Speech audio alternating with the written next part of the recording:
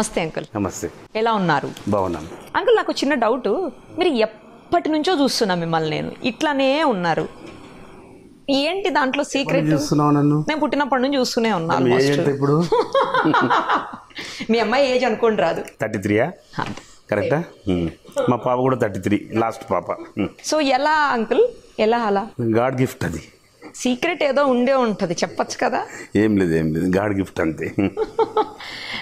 మీతో పాటు ఉన్న వాళ్ళందరూ చాలా పెద్ద పెద్దగా అయిపోయారుగా కదా. అవును. ఎలా అంకుల్ అలా? కొంచెం ఫుడ్ కంట్రోల్ చేస్తాను, వెజిటేరియన్ ఎక్కువ, నాన్ వెజ్ తీసుకోను, జ్యూసెస్ ఎక్కువ తీసుకుంటాను, రైస్ తక్కువ తీసుకుంటాను, కొద్దిగా ఎక్సర్సైజ్ చేస్తాను. జిమ్ అయ్యి వెళ్తారా? ఇప్పుడు వేస్తలేను, కొద్దిగా ఆపరేషన్ అయింది. నార్మల్ 7 months నుంచి, 3 years నుంచి చేస్తలేను. ఎందుకు అంకుల్ అంబర్పేట్ శంకర్ అంటే ఎందుకు అందరికీ ఒకలాంటి అలా ఆ పేరు చెప్పగానే అలా అవుతారు ఎందుకు? ఒక్క నిమిషం అందరూ. అది ప్రజలు ఇచ్చిన గుర్తింపు నాకు. అది నేను పెట్టుకున్నది కదా, అంబర్పేట్ శంకర్ అని చెప్పి నేను పెట్టుకునేది ఏం లేదు. ప్రజలు ఇచ్చిన గుర్తింపు అది. నన్ను అడిగే బదులు మీరు ప్రజలను అడిగి తెలుసుకోవాలి. మీరు అంబర్పేట్ శంకర్ అని ఎందుకు పిలుస్తారు అంకుల్ అని అడగండి. మీరు అంబర్పేట్ శంకర్ అనగానే కొంతమంది అవునా అన్నట్టు చూసారు, కొంతమంది ఏమో అమ్మో. ఎందుకు అలా? 2 రకాలు. తెలియని వాళ్ళు అబ్బో అంటారు, తెలిసిన వాళ్ళు చాలా మంచి అని చెప్పి మంచివాడు, మనం వెళ్తే పనులు చేసి పెడతాడని చెప్పి కొద్దిగా. అంటే ఏం పనులు చేసి పెడతారు అంకుల్? ఏం పనులు అంటే మీరు చూస్తూనే ఉన్నారు కదా, ఇలా ప్రజల్లో ఎక్కువ ఇబ్బందులు ఏమున్నాయి.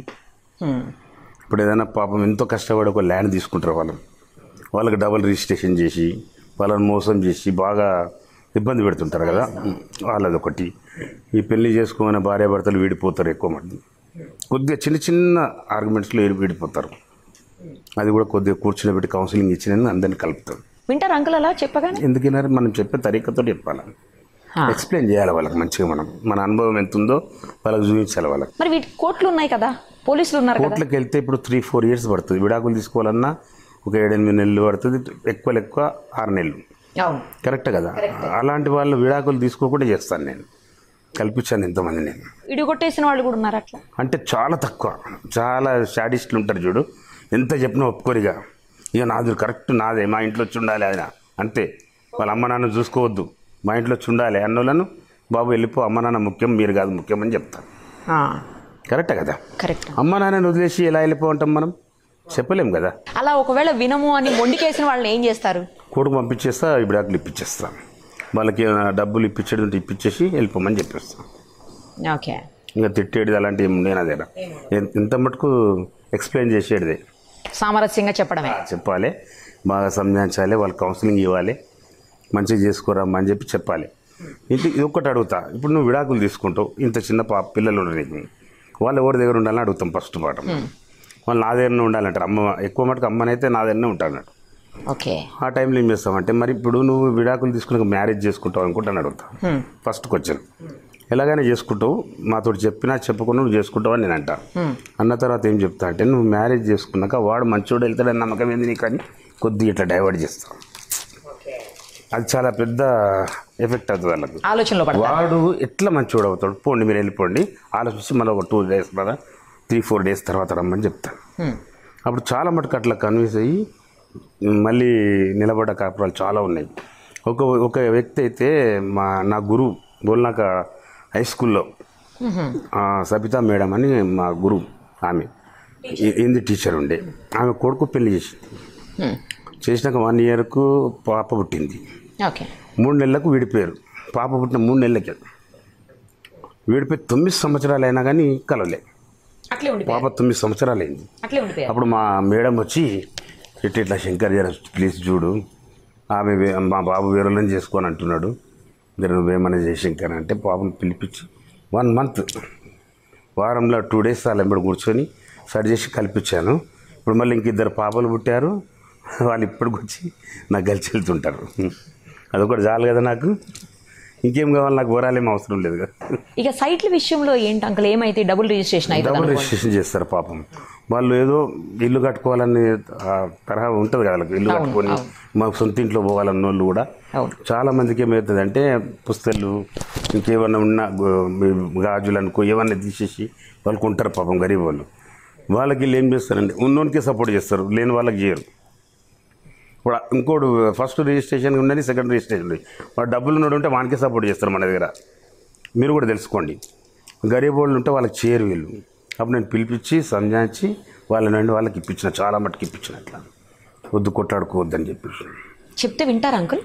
ఇది నా పేరుతోటే తింటారు. అదొక రెస్పెక్ట్ ఉంది మనకు. చెప్తే తింటారు. విన్నారు కూడా చాలామందికి హెల్ప్ చేశాను నేను.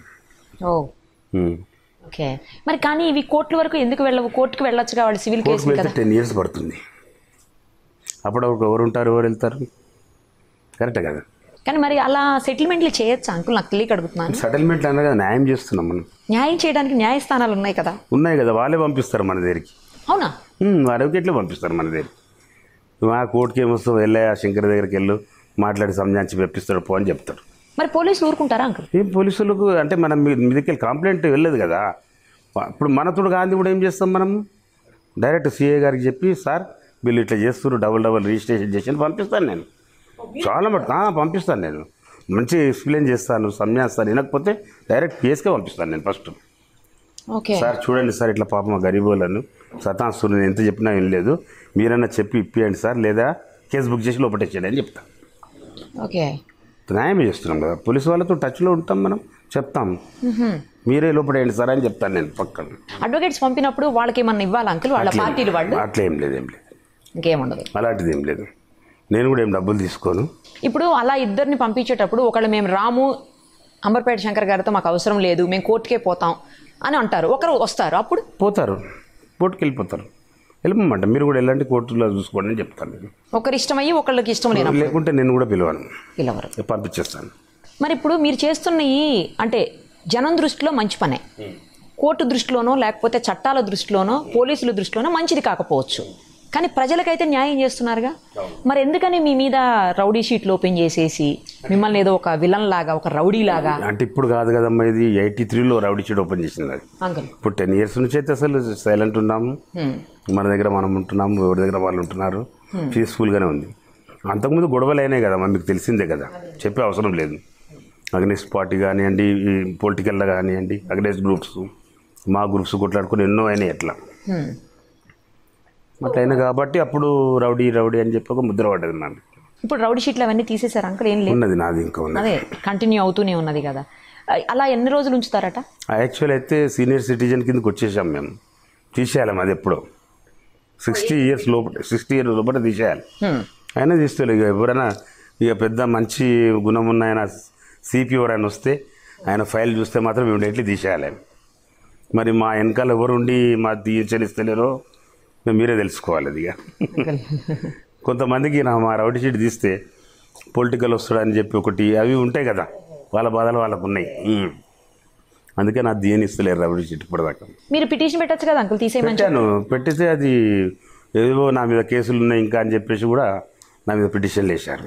ప్రూఫ్ చేయలేక ఇప్పుడు 3 years అయింది హైకోర్టులో వేసి నేను 22 కేసు పెండింగ్ అని చెప్పి ఫైల్ పెట్టారు. ఇప్పటిదాకా అసలు చూపిస్తలేదు, పెండింగ్. మరి ఆ పెండింగ్ కేసులు ఫైల్ని కోర్టుకి ఇవ్వాలి కదా. హైకోర్టులో ఎట్టుంటుంది అంటే ఒకసారి బెంచ్ వచ్చిన తర్వాత మళ్ళీ రావాలంటే చాలా టైం పడుతుంది. వచ్చినప్పుడు ఏం చేస్తారు వీళ్ళు, ఇదే చూపిస్తారు కానీ ప్రూఫ్ తెస్తలేదు. అదే అంటున్నాను, మన అడ్వకేట్ అడిగిండు ప్రూఫ్ తేండి అని చెప్తే ఇప్పటివరకు ప్రూఫ్ లేదు, లేవు కదా కేసులు పెండింగ్. ఎక్కడికి చూపిస్తారు ఎవరైనా కానీ? ఇప్పుడు అసలు ఏం పెండింగ్ లేవు అంకుల్? ఏం లేవు, ఒక్కటి కూడా లేదు. 12 years అయిపోయింది దగ్గర. మర్డర్ కేసు ఒకటి ఉండేది కదా అంకుల్, అదేమైంది? అది కూడా అయిపోయిందా? క్లోజ్ అయిపోయింది, ఎక్కటెల్ అయిపోయింది. అయినా మరి ప్రూఫ్ ఇవ్వడానికి ఏంటి వీళ్ళకి బాధ? చెప్పాను కదా, పాపం వాళ్ళది కూడా తప్పులేదు. పొలిటికల్ వాళ్ళే ప్రెషర్ చేస్తారు వీళ్ళ మీద. ఇప్పుడు మనకు ఫేవర్ ఎవరైనా సార్ ఉన్నారనుకో, సిఏ గారు కానీ, ఏసీపీ కానీ, డీసీపీ కానీ ఉన్నారనుకో, వాళ్ళు తీయాలని చూసినా మన ఈ పొలిటికల్ వాళ్ళు తీయనియరు మనకి. ఇప్పుడు చూడాలి దేవుని దేవాళ్ళు, ఇప్పుడు టీఆర్ఎస్ పార్టీ వచ్చింది కాబట్టి, సెంట్రల్లో బీజేపీ వచ్చింది కాబట్టి బాధ లేదు. ఈ కాంగ్రెస్ వాళ్ళు ఉన్నన్ని రోజులు నాకు తీయనివ్వలేదు. ఓహో, అగ్నిస్ట్ పార్టీ నాకు. మీరు తెలంగాణకి అంటే నేను నరేంద్ర భాయ్ సాబ్ ఉండే కదా బీజేపీ నుంచి, ఆయన అక్కడ 3 times గెలిచాడు. తర్వాత ఇక దత్తాత్రేయ గారి ఎంబడి కంటిన్యూ అయ్యాను, ఇప్పటి వరకు ఆయన ఎంబడి ఉంటున్నాను. బీజేపీ అయితే మీరు? బీజేపీ, టీఆర్ఎస్ అంటే కూడా చాలా ఇష్టం మాకు. మళ్ళీ నేను డిక్లేర్ కూడా చేశాను, బీజేపీ నుంచి అన్నా తెలంగాణ నుంచి ఇస్తే డెఫినెట్గా నేను కాంటెస్ట్ చేస్తా అని చెప్పాను. నేను మొన్నే ఒక టీవీ న్యూస్లో ఫస్ట్ టైం డిక్లేర్ చేశాను నేను. ఆ రెండిట్లో ఏ పార్టీకైనా మీరు రెడీ? అంటే మీకు త్వరలో వచ్చే ఎలక్షన్స్ ఏమన్నా జిహెచ్ఎంసీ ఎలక్షన్సే ఉన్నాయి. అది కాదు, ఇంకా 4 years ఉంది తర్వాత ఎలక్షన్స్. తర్వాత ఇప్పుడు ఏం లేదు, తొందర ఏం లేదు, చూద్దాం. అంబర్పేట నియోజకవర్గం నుంచి త్వరలోనే కార్పొరేటర్గా కానీ కౌన్సిలర్గా కానీ మనకు ఇష్టం లేదు. అదే మిమ్మల్ని అంబర్పేట నియోజకవర్గం నుంచి త్వరలోనే ఈ ప్రజలందరూ కూడా ఎమ్మెల్యేగా చూసే అవకాశం ఉంది. చూడాలి, మీ నోటి మీద అట్లే ఫస్ట్ పిలిపించి నీకు లడ్డు పెడతాను. అంకుల్, నేను ఎలా మీ అమ్మాయినే పెట్టాల్సిందే, బిడ్డవు కాబట్టి పెట్టాలి కదా తప్పదు. రౌడీయిజంలో ఉన్నవాళ్ళు, లేకపోతే ఇలాగ సెటిల్మెంట్లు చేసేవాళ్ళు, లేకపోతే ఇలాంటి బ్యాక్గ్రౌండ్ ఉన్నవాళ్ళు, వాళ్ళే రాజకీయాల్లోకి రావాలి అని ఎందుకు అనుకుంటారు? ఒక్క విషయం చెప్తామా, కొద్దిగా డబ్బు ఉన్న వాళ్ళది ఒక పద్ధతి ఉంటుంది, లేని వాళ్ళది ఒక పద్ధతి ఉంటుంది. మేము డబ్బు సంపాదించలే కాబట్టి మేము వాళ్ళ లెక్క ఖర్చు పెట్టుకుని పోలే. ఇప్పుడు రౌడీ షీటర్స్ ఉన్న వాళ్ళకి టికెట్లు ఇవ్వలేదమ్మా? పేర్లు వద్దు, ప్రజెంట్ మొన్నటి వరకు కూడా రౌడీ షీట్ ఉంది, పేర్లు చెప్ప బాగుండదు. అందరికీ తెలుసు, వాళ్ళ మినిస్ట్రీ కూడా ఇచ్చారు, అందరికీ తెలుసు. మరి మేము మా మీదనే ఎందుకు ఇలా అవుతుంది? మేము వాళ్ళ లెక్క కొనలేము కదా డబ్బు పెట్టి. మేము న్యాయంగా వస్తేనే టికెట్ తీసుకుంటా అంటున్నాం, డబ్బులు పెట్టి తీసుకుంటా అని అంటలేము. న్యాయంగానే ఓటు అడుగుతాం, డబ్బులు ఇచ్చి ఓటు అడగమని అడుగుతున్నాం కాబట్టి మాకు గుర్తింపు లేదు. మిమ్మల్ని కూడా చాలామంది 200-300 కోట్లు సంపాదించారు ఆయన, అంబర్పేట శంకర్ గారికి చాలా ఆస్తుపాస్తులు ఉన్నాయి అంటా ఉంటారు. కానీ అది నిజం కాదు అన్న సంగతి కొంతమందికే తెలుసు. ఎందుకు అలాంటి రూమర్ వచ్చింది మీ మీద? అంటే నా లెవెల్, నేను 10 రూపాయలు అంటే 20 రూపాయలు చూపిస్తాను. నేను కార్లు మంచి కార్లో తిరుగుతాను, మంచి బట్టలు వేసుకుంటాం, ఇల్లు నీట్గా ఉంటుంది. అందరూ ఏమనుకుంటారు, ఉన్నాయే అనుకుంటారు. మాకు తెలుసు అది ఉన్న దాంట్లో సరిదిద్దుకుంటే వెళ్ళిపోతాం మేము. మరి 100 రూపాయలు ఉంటే గరీబులకు కొద్దిగా ఇస్తాం, మేము కొద్దిగా తిని వెళ్తాం అంతే. మరి ఎందుకు అంకుల్ అట్లా చేయటం? అది అందరికీ మీ మీదే కన్నున్నప్పుడు చాలు కదమ్మా, నాకేం అవసరం ఉంది ఇప్పుడు చెప్పు? డబ్బులతో 3 పిల్లలు పెళ్ళిళ్ళు అయిపోయినాయి, మనమల్ని మనవరాలు పెట్టారు, సెటిల్డ్ అయిపోయారు. మాకు తిననీకే ఉండనీకే చాలు కదా, ఎందుకు ఇంకా మాకు అవసరం ఏమని? అంకుల్, మీరు అసలు ఫస్ట్ బుల్లెట్ మెకానిక్గా మీ లైఫ్ని స్టార్ట్ చేశారు. బుల్లెట్ కాదు, all round mechanic, all round motor cycles, scooter దగ్గర నుంచి లూనా, బుల్లెట్, జావా అన్ని. నేను 73లో స్టార్ట్ చేశాను. ఇక్కడేనా అంకుల్? ఇదే ప్లేస్? ఇక్కడ వెనకాలే షాప్ ఉండే మా మామగారిది, మిస్సెస్ వాళ్ళ ఫాదరే. ఓకే, ఆయనది మీరు చేశారా? ఆయన సరాఫీల్డ్లో జాబ్ హోల్డర్. అలియాబాద్ నుంచి ఇక్కడ వచ్చాడు ఆయన, వచ్చి ఇక్కడ షాప్ పెట్టాడు. 74లో ఆయన దగ్గర చేరాను నేను చేస్తుంటే చూసి జాబ్కి వెళ్తాడు కదా, నువ్వు చూసుకో షాప్ అని చెప్తే అట్లే బౌడాలు అయిపోయాను. అప్పుడు బాగా పేరు వచ్చింది మనకు, మెకానిక్ శంకర్ అంటున్న టైంలో. నన్ను అప్పుడు బాగా నైట్ డే కష్టపడి బాగా వర్క్ చేస్తుంటే మంచి పేరు వచ్చింది మనకు మెకానిజంలో. మెకానిక్ శంకర్ గారు అంబర్పేట శంకర్గా ఎలా అయ్యారు? కొన్ని సందర్భాలు జరిగినాయి మేము మెకానిక్గా ఉన్నప్పుడు. మా ముందే అంటే ఏం సంఘటనలు అంకుల్? రౌడీస్ వచ్చి షాప్ల మీద దౌర్జన్యం చేసి నెల మామూలు అడుగుడు ఇవన్నీ ఉంటుండే అప్పుడు. ఎందుకట్లా ఉండే వాళ్ళ బతికే అంత రోడ్ల మీద, షాపులల్లా, లిక్కర్ దాంట్లో అన్నిట్లో ఇట్లనే గుంజుకొని వాళ్ళ దందా. ఇక వాళ్ళని ఎదిరించి మేము నిల్చున్నాం కాబట్టి అప్పటి నుంచి మా పేరు ఇలా మారిపోయింది. పేరు అంబర్పేటకే మొత్తాన్ని, ఈ అంబర్పేట మొత్తాన్ని మీకు ఇచ్చేసారు, జనం ఇచ్చేసారు.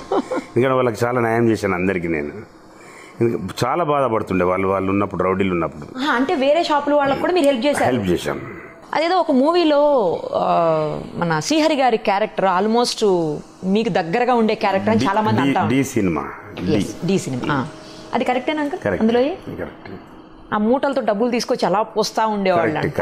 అలా ఎక్కడి నుంచి వచ్చేవి మీకు అంత డబ్బులు? అప్పుడు నేను ఏపీకే హోల్సేలర్. నేను సింగిల్ నెంబర్ లాటరీస్ ఉండే కదా, మిజోరం లాటరీస్ ఉండే కదా సింగిల్ నెంబర్. ఓకే, మీకు ఉన్న ఐడియా ఉందా? మీరు అప్పుడు చిన్నగా ఉన్నారనుకుంటా. 20 years బ్యాక్, దగ్గర 18 years అవుతుంది. సింగిల్ నెంబర్ లాటరీ మొత్తం నేను హోల్సేలర్ ఉంటాయి మన దగ్గర. Lotteries single number lottery, single number lottery, double number అట్లా ఉంటుందా? లేదు, అది సింగిల్ నెంబర్ ఫేమస్ అనమాట టైంలో, దాని పేరే సింగిల్ నెంబర్. అయితే ఆ టైంలో నాకు హోల్సేల్ ఇచ్చారు. నాకు నా దగ్గర నుంచి టికెట్స్ తీసుకెళ్ళిపోతున్నా అందరు తీసుకెళ్ళి అంటే ఇది దీని హోల్డర్స్ ఉంటారు, దీనికి సపరేట్ గవర్నమెంట్కి ఇంత టికెట్కి ఇంత అని కడతారు అనమాట. వాళ్ళు ఫండ్ ఇస్తారు దానికి, వాళ్ళది ఉంటుంది రూల్స్. ఒకటి ఈ టికెట్కి ఎంత, ఈ టికెట్ అట్లా 20 లాటరీస్ ఉండే సింగిల్ నెంబర్. గంటకు ఒకటి, హాఫ్ అన్ అవర్కి ఒకటి, ఇట్లా లాటరీ ఓపెన్ చేస్తే వచ్చిన వాళ్ళకు డబ్బులు ఇమీడియట్లీ ఇచ్చేస్తారు అన్నమాట, ఆ నెంబర్ తగులుతాయి. అట్లా మనకు హోల్సేల్ ఇచ్చారు. మనకు ఇస్తే అప్పుడు మనం మొత్తం ఇక్కడ సిటీ మొత్తం ఊర్లలో కూడా మనమే సప్లై చేసినాం. అయితే అప్పుడు అంతా ఈ పెద్ద నోట్లు లేవు కదా మనకు తెలుసు. అప్పుడు ఏంటంటే వేయించుకొని అలా ఒక సంచులు వేసుకొని మన వాళ్ళు బ్యాగ్ పట్టుకొని మొత్తం కలెక్షన్ చేసుకొని వస్తుండే. లాటరీల డబ్బులు, అదేదో పెద్ద మన డబ్బులు అనుకుంటారు. అది తీసుకొచ్చి తీసి మళ్ళీ అన్నీ సపరేట్ చేసి ఇస్తుండే అనమాట. ఓకే. ఎవరి వాళ్ళకి ఇచ్చేయాలి కదా. ఇప్పుడు మనం కమిషన్ తీసుకుంటాం 2%, మళ్ళీ ఓనర్కి ఇవ్వాలి కదా, తప్పదు కదా మనం. దానిలో ఏం చూపెట్టారంటే ఆయన వేరే తీరుగా తీసిండు. అదే అలా చూపించలేదు కానీ అలా చూపించకుండా ఇక సినిమా కదా కొద్దిగా చేంజ్ చేస్తారు. ఇంకోటి అది ఇన్కమ్ ట్యాక్స్ ఒకటి అది బుగ్గా చూపించారు. మన దగ్గర బుగ్గలు గిట్ట ఏం లేవు అప్పుడు. అప్పుడు ఏడున్నాయి లేవు కదా, అప్పుడు ఏం వెళ్ళలేదు. అలా అట్లా చూపించారు, వీళ్ళు ఇట్లా చూపించారు. అది ఆ గుట్ట దగ్గర ఒకటి అటాక్ అవుతుంది చూడు, అది రియల్ అయింది నా మీద. అది 30 మెంబర్స్ నా మీద అటాక్ చేశారు. అమ్మ బాబోయ్. అప్పుడు చచ్చటోని బతికాను. ఎందుకు అటాక్ చేశారు అంతమంది ఒకేసారి? ఇక పెద్ద హిస్టరీ ఉంది అది. కొంచెం చెప్పండి. కొంచెం అంటే ఇక్కడ విజయ్ కుమార్ అని ఉండే ఒకడు రౌడీ, ఇంటికి సంబంధం ఉన్నాడు హెడ్. నేను అక్కడ గుట్టలో ఉంటే నా మీద అటాక్ చేయడానికి వచ్చాడు. అప్పుడు మేము కూడా మా ఫ్రెండ్స్ ఉండే, వాళ్ళు వీళ్ళు గుట్టలైతే గుట్ట దగ్గర అతను చనిపోయాడు విజయ్ కుమార్ అంటాడు. ఓకే. అప్పుడు నా మీద నా శిష్యుల మీద కేసు బుక్ అయ్యింది. తర్వాత నాకు కండిషన్ బిల్ ఇచ్చారు 3 monthsలో. అంటే అక్కడే భువనగిరిలో ఉండి సంతకం పెట్టాలని చెప్పి కండిషన్ బిల్ అంటారు. అది డైలీ పెట్టాలా? డైలీ. అయితే అక్కడ ఉంటే నైట్ 3 o'clock వచ్చి నా మీద అటాక్ చేశారు మళ్ళీ మొత్తం గ్యాంగ్ వాళ్ళు. 30 members పొద్దులు అటాక్ చేసి వెళ్ళిపోయారు. ఏం కాలేదు అంకుల్ అప్పుడు మీకు? వచ్చాం ఇక బతికాం. దెబ్బలు తగిలాయా? చాలా తగ్గాయి, వేగులు కూడా బయటపడ్డాయి. చావును చూసి వచ్చారు. ఎప్పుడో 2 సార్లు అయిపోయింది అది చౌదరి దగ్గరికి అట్లా వెళ్ళొచ్చి. అమ్మ బాబోయ్. మరి అలాంటప్పుడు ఏమి అనిపించదు అంకుల్? ఏమనిపిస్తుంది, ఎందుకు ఇలాంటి దాంట్లోకి వచ్చాము, ఇలాంటివన్నీ మనకి ఎందుకు తల మీద ఎత్తుకున్నాము అని అనిపించదా? అనిపిస్తుంది, కానీ మనం ఎంత మంచిగా ఊరుకుందామని ఊరుకోనివ్వరు కదా పబ్లిక్. మనకి ఎందుకు వచ్చిండ్రా గొడవలరా బాబు ఇవన్నీ అని ఇంట్లో ఎప్పుడు ఆంటీ కానీ అన్నారు. అంటే వాళ్ళు కూడా చూస్తారు కదా, అన్యాయంగా వెళ్తలేము మనం, డబ్బుల గురించి వెళ్తలేము, వచ్చిన మన వాళ్ళని కాపాడడానికే మనం వెళ్తున్నాం కదా. అసలు ఏమీ ఉపయోగం లేనప్పుడు, ఏమీ మనకు దాని నుంచి లాభం లేనప్పుడు ఎందుకు అంకుల్? అదొక నా మెంటాలిటీ. ఎదురు వ్యక్తిని ఎవరు అంటే నాకు ఊకోబోదు కాదు, వద్దనుకుంటా, మళ్ళీ నాకు ఆగదు, వెళ్ళిపోతా, అనుకోని పోయి కొట్టేస్తా. అది నా మెంటాలిటీ. అట్లా నా పేరు వచ్చింది ఇవాళ అంబర్పేట శంకర్ అని చెప్పి. అంటే ఎవరైనా మీ సాయం అడిగినా మీ పక్కకు నా ముందు ఏదైనా అన్యాయం జరుగుతున్నా నాకు అసలు సంబంధం లేకపోయినా సరే, నాకు సంబంధం లేకపోయినా సరే, ఎవరన్నా రోడ్డు మీద వెళ్తుంటే కూడా కారు ఆపుతాను నేను, ఆపడుతాను ఏందని చెప్పి అడుగుతాను. అది నచ్చదు నాకు. అది అంటే చిన్నప్పటి నుంచి అలా పెరిగారా ఏంటి అంకుల్? నాన్నగారా లేకపోతే ఫ్యామిలీలో ఎవరిని మీరు ఇన్స్పిరేషన్గా తీసుకున్నారు అట్లా? అసలు అంటే ఎవరిని కాదు, నాలోనే వచ్చింది ఆ విషయం. అదే ఎందుకంటే కళ్ళ ఎదురుగా ఒకటి సంఘటన జరిగింది, ఒకటే చెప్తాను మీకు. చెప్పండి. 78లో కరెక్ట్, నేను అప్పుడు బ్లాక్ బెల్ట్ తీసుకున్నాను కరాటే. దాన్ని చేసుకుంటాను వెళ్తుంటే నా ముందే షాపు ఇక్కడ త్రాడు దుకాణం ఇక్కడ నుంచి లెఫ్ట్లో అతను వచ్చి కొడుతున్నారు 5 members 50 rupees గురించి, మామూలు ఇవ్వమని చెప్పి. వాడు ఏంటంటే నాతో క్లోజ్గా ఉంటుంటే అన్న అన్న అని పిలిస్తే పోయా. పోతే వాళ్ళు ఇంటలేరు, కొడుతున్నారు. కోపం వచ్చి కొట్టాను నేను. అది ఫస్ట్ షాట్. స్టార్ట్ కొడితే కింద పడిపోయారు. కరెంట్లో ఉన్నాం కాబట్టి కొద్దిగా బాగా స్పీడ్ దాకి మొత్తం ఇవన్నీ ఇదైపోయినాయి. ఇక ఆడికి వెళ్ళి నా మీద పగబట్టారు. వాళ్ళ గురువులు ఉంటారు కదా, మా పిల్లలను కొడతారా అని చెప్పేసి, అమ్మ వీడు ఉంటే మనం కాదే అని చెప్పి నా నరాలు కూడా కోసేసారు కాళ్ళకి. నరాలు కోస్తే ఎట్లా అంకుల్? మరి ఉన్నా నేను అందుకే మీకు చెప్తున్నాను కదా, ఇన్ని అనుభవించాను మొత్తం. 2 కాళ్ళ నరాలు కోసిన తర్వాతనే స్టార్ట్ అయింది ప్రోగ్రామ్. ఇక మాది ఇక అప్పటి నుంచి వెనక తిరిగి చూడలేదు. ఇక ఇవన్నీ ఎప్పుడన్నా అలా కూర్చున్నప్పుడు గుర్తుకొస్తాయి అంకుల్ జరిగిన సంఘటనలన్నీ? వస్తాయిగా, రావా? ఎందుకు? మనుషులమే కదా మనం కూడా మనుషులమే కొద్దిగా ఉంది, మనం కూడా మనసు అనేది ఉంది కదా. మనసు లేని వాళ్ళకి కనిపిస్తుంది అది. మనసు ఉంది కాబట్టి అన్ని జ్ఞాపకం వస్తాయి, ఎందుకు చేసాము ఎట్లా చేసాము అనిపిస్తుంది ఒక్కోసారి. ఇప్పుడు ఫేస్బుల్ ఉంటున్నాం కదా, కొద్దిగా ఆలోచన వస్తుంది, అబ్బాయి ఎట్లా చేసినాం బాబా, మనం చేసినామా అసలు, ఇవన్నీ కొట్టినామా అసలు మనం అనిపిస్తుంది. ఇప్పుడు కూడా ఫైట్ చేయగలరా అంకుల్? చెప్పలేము, చెప్పాను కదా, ఎదురుగా వస్తే చెప్పలేము. ఇప్పటివరకు చాలా ఎవరిని కొట్టక 12-13 years అయిపోయింది. ఎప్పుడన్నా దురద పెడుతుంది అంకుల్? చెయ్యి పెడుతుంది కానీ ఇట్లా అనుకుంటా. అంటే అలవాటు ఉన్న వాళ్ళకి చేతులు దురద పెడుతుంటాయి అంట. అట్లేం లేదు, అంటే అదే పనిగా లేం కదా, మనం అవసరం వస్తేనే యూజ్ చేస్తాం కాబట్టి మనకు అట్లా అనిపించదు. అదే పని ఉంటుంది చూడు, వాళ్ళకు దురద పెడుతుంటుంది, మనకు దురద పెట్టదు. ఆ అవసరం అన్నప్పుడే దురద పెడుతుంది. ఎప్పుడైనా అవసరం లేనప్పుడు దురద పెట్టదు. ఇంట్లో వాళ్ళు కూడా ఎప్పుడైనా కంట్రోల్ చేస్తుంటారు అంకుల్? ఆగమని చెప్పేసి ఎప్పుడైనా ఆపిన సందర్భాలు ఉంటాయా? ఉన్నాయి. ఆగిపోతారా అప్పుడు? మరి మీరు అయిపోతాం, అంటే వాళ్ళని సంజాయించి వెళ్ళిపోతారా? అట్లేం లేదు, మనం సైలెంట్ వాళ్ళు వెళ్ళిపోతారు అంటారు కదా, అట్లా వెళ్ళిపోయిన జనాలు కూడా ఉన్నాయి చాలా. ఒకసారి వెళ్ళిన తర్వాత ఏదన్నా గొడవలోకి అంకుల్ అక్కడ ఎవ్వరూ అసలు వినట్లా, ఆ సిచ్యుయేషన్ అసలు మీ కంట్రోల్లో లేకుండా అయిపోతుంది, అప్పుడు ఏం చేస్తారు? ఒకటి తీసుకోవాలి, ఏదైనా పత్యం తీసుకొని ఇవ్వాలి, ఆటోమేటిక్గా క్లీన్ అయిపోతుంది, టేబుల్ అంతా క్లియర్ అయిపోద్ది. భోజనం చేయగానే ప్లేట్లు ఎట్లా తీసేస్తారు అలాగా, అంతేగా అంతే. అలా ఎన్నిసార్లు జరిగి ఉంటుంది అంటే? చాలాసార్లు జరిగింది. 80s నుంచి 79 నుంచి ఫీల్డ్లో ఉన్నామంటే ఆలోచించు నువ్వే. ఇప్పుడు ఎంత ఇయర్? అమ్మ బాబోయ్, 79 ఫస్ట్ స్టార్ట్. ఫస్ట్ అదే మారోడల్, అదే ఆడ నుంచి సిఐటీలో నా వాళ్ళందరూ కలిసి కాళ్ళ పని చేసేసాడు. ఈ 80s నుంచి తిరుగుతున్నాం ఇదే ఫీల్డ్, వదిలేసాం ఇక షాప్ వదిలేసారా? అంతే. మరి ఎవరు చూసుకునేటోళ్ళు షాపు? చేశారు వేరేళ్ళకు.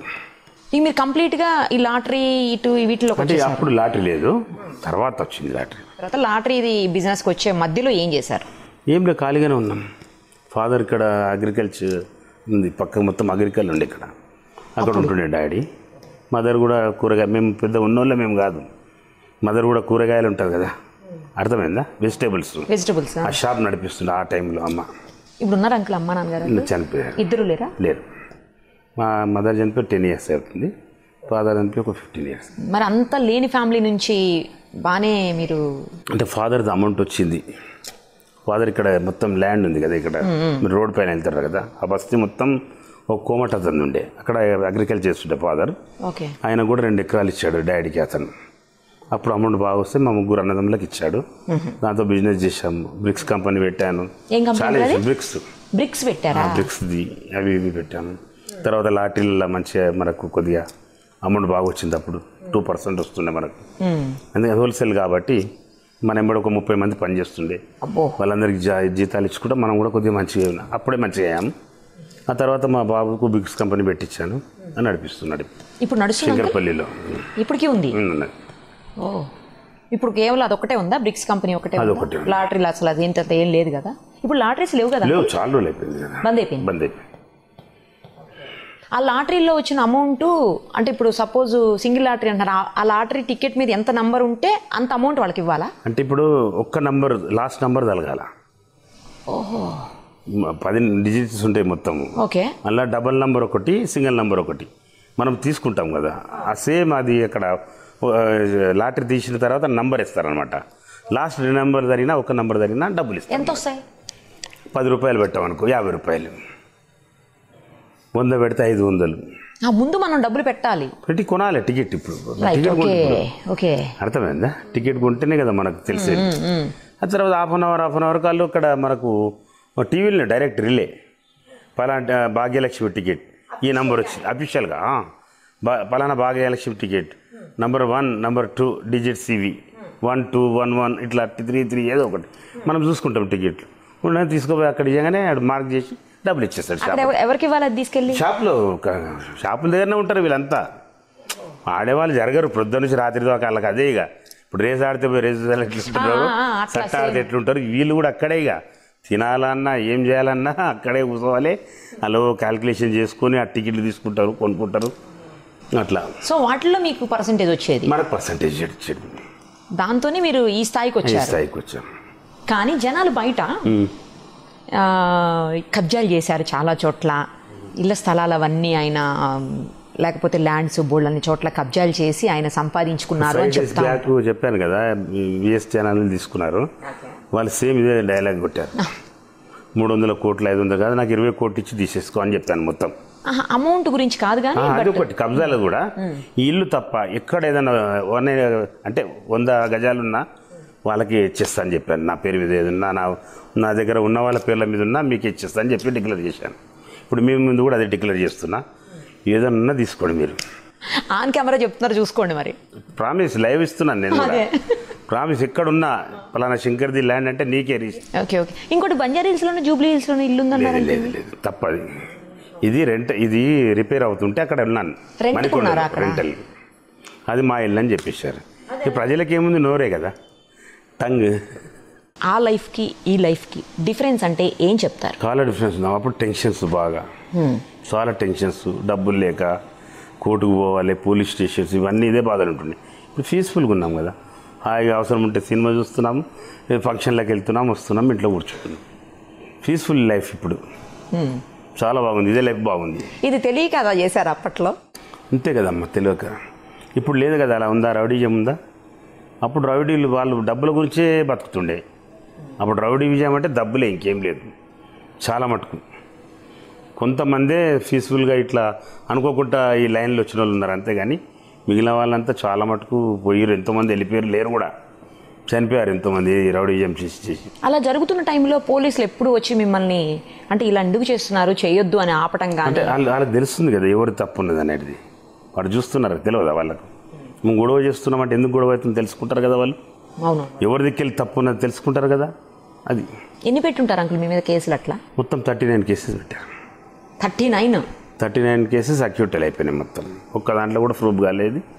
మేము కొట్లాడాం, చేసామని చెప్పి. కొట్లాడిని కూడా ఎందుకని ప్రూవ్ కాలేదు అంకుల్? అంటే కాలేదంటే ఇక న్యాయం ఉన్నది మా దిక్కు, వాళ్ళ దగ్గర అన్యాయం ఉంది కాబట్టి ప్రూఫ్ కాలేదు. చాలా సినిమా వాళ్ళు, మెయిన్లీ పూరి జగన్నాథ్ గారు మీకు మంచి ఫ్రెండ్ అని, ఆయన అసలు సినిమాల్లో ఖచ్చితంగా మీ పేరు ఒకటి, శ్రీశైలం అంకుల్ పేరు ఒకటి ఖచ్చితంగా పెడుతుంటారు. అంబర్పేట శంకర్, చిన్న శ్రీశైలం యాదవ్ అని చెప్పేసి.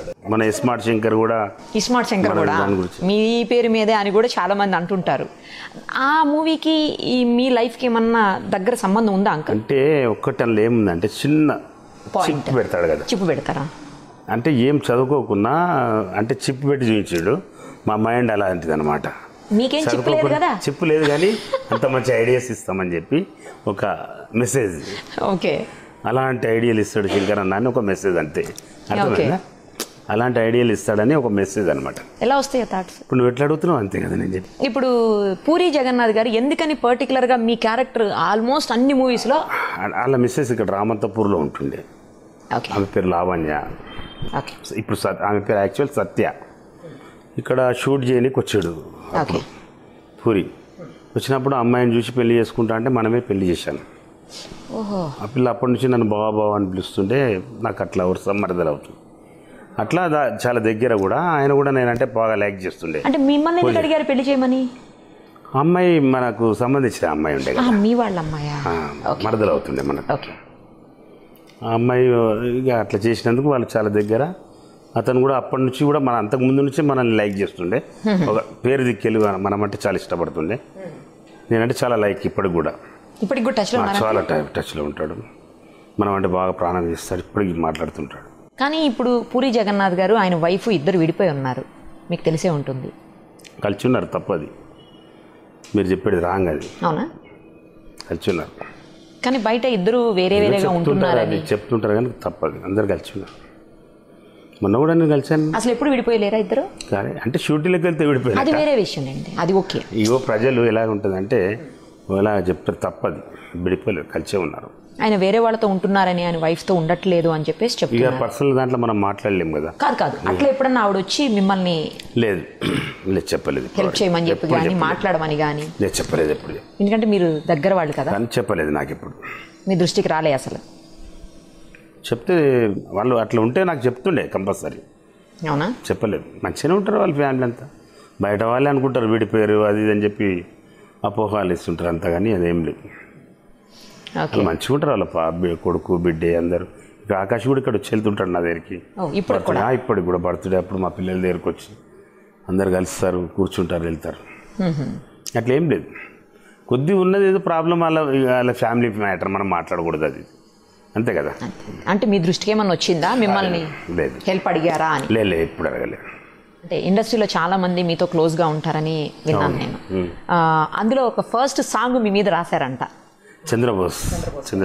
ఇక్కడ పాలిటెక్నికల్ కాలేజ్ అని ఇక్కడ అప్లో. అందులో ఆయన హాస్టల్లో ఉంటుండే ఆ టైంలో, 80s ఆయన చదువుకునేటప్పుడు నేను కొద్దిగా నా పేరు ఉంది కదా, నా పేరు మీద పాట రాశాడు. మా హాస్టల్లో ఉండి రాశాడు ఫస్ట్ పాట. ఆ తర్వాత వెళ్ళిపోయినాక ఆయన చాలా పెద్ద బిగ్ షాట్ అయిపోయాడు, మీకు తెలిసింది.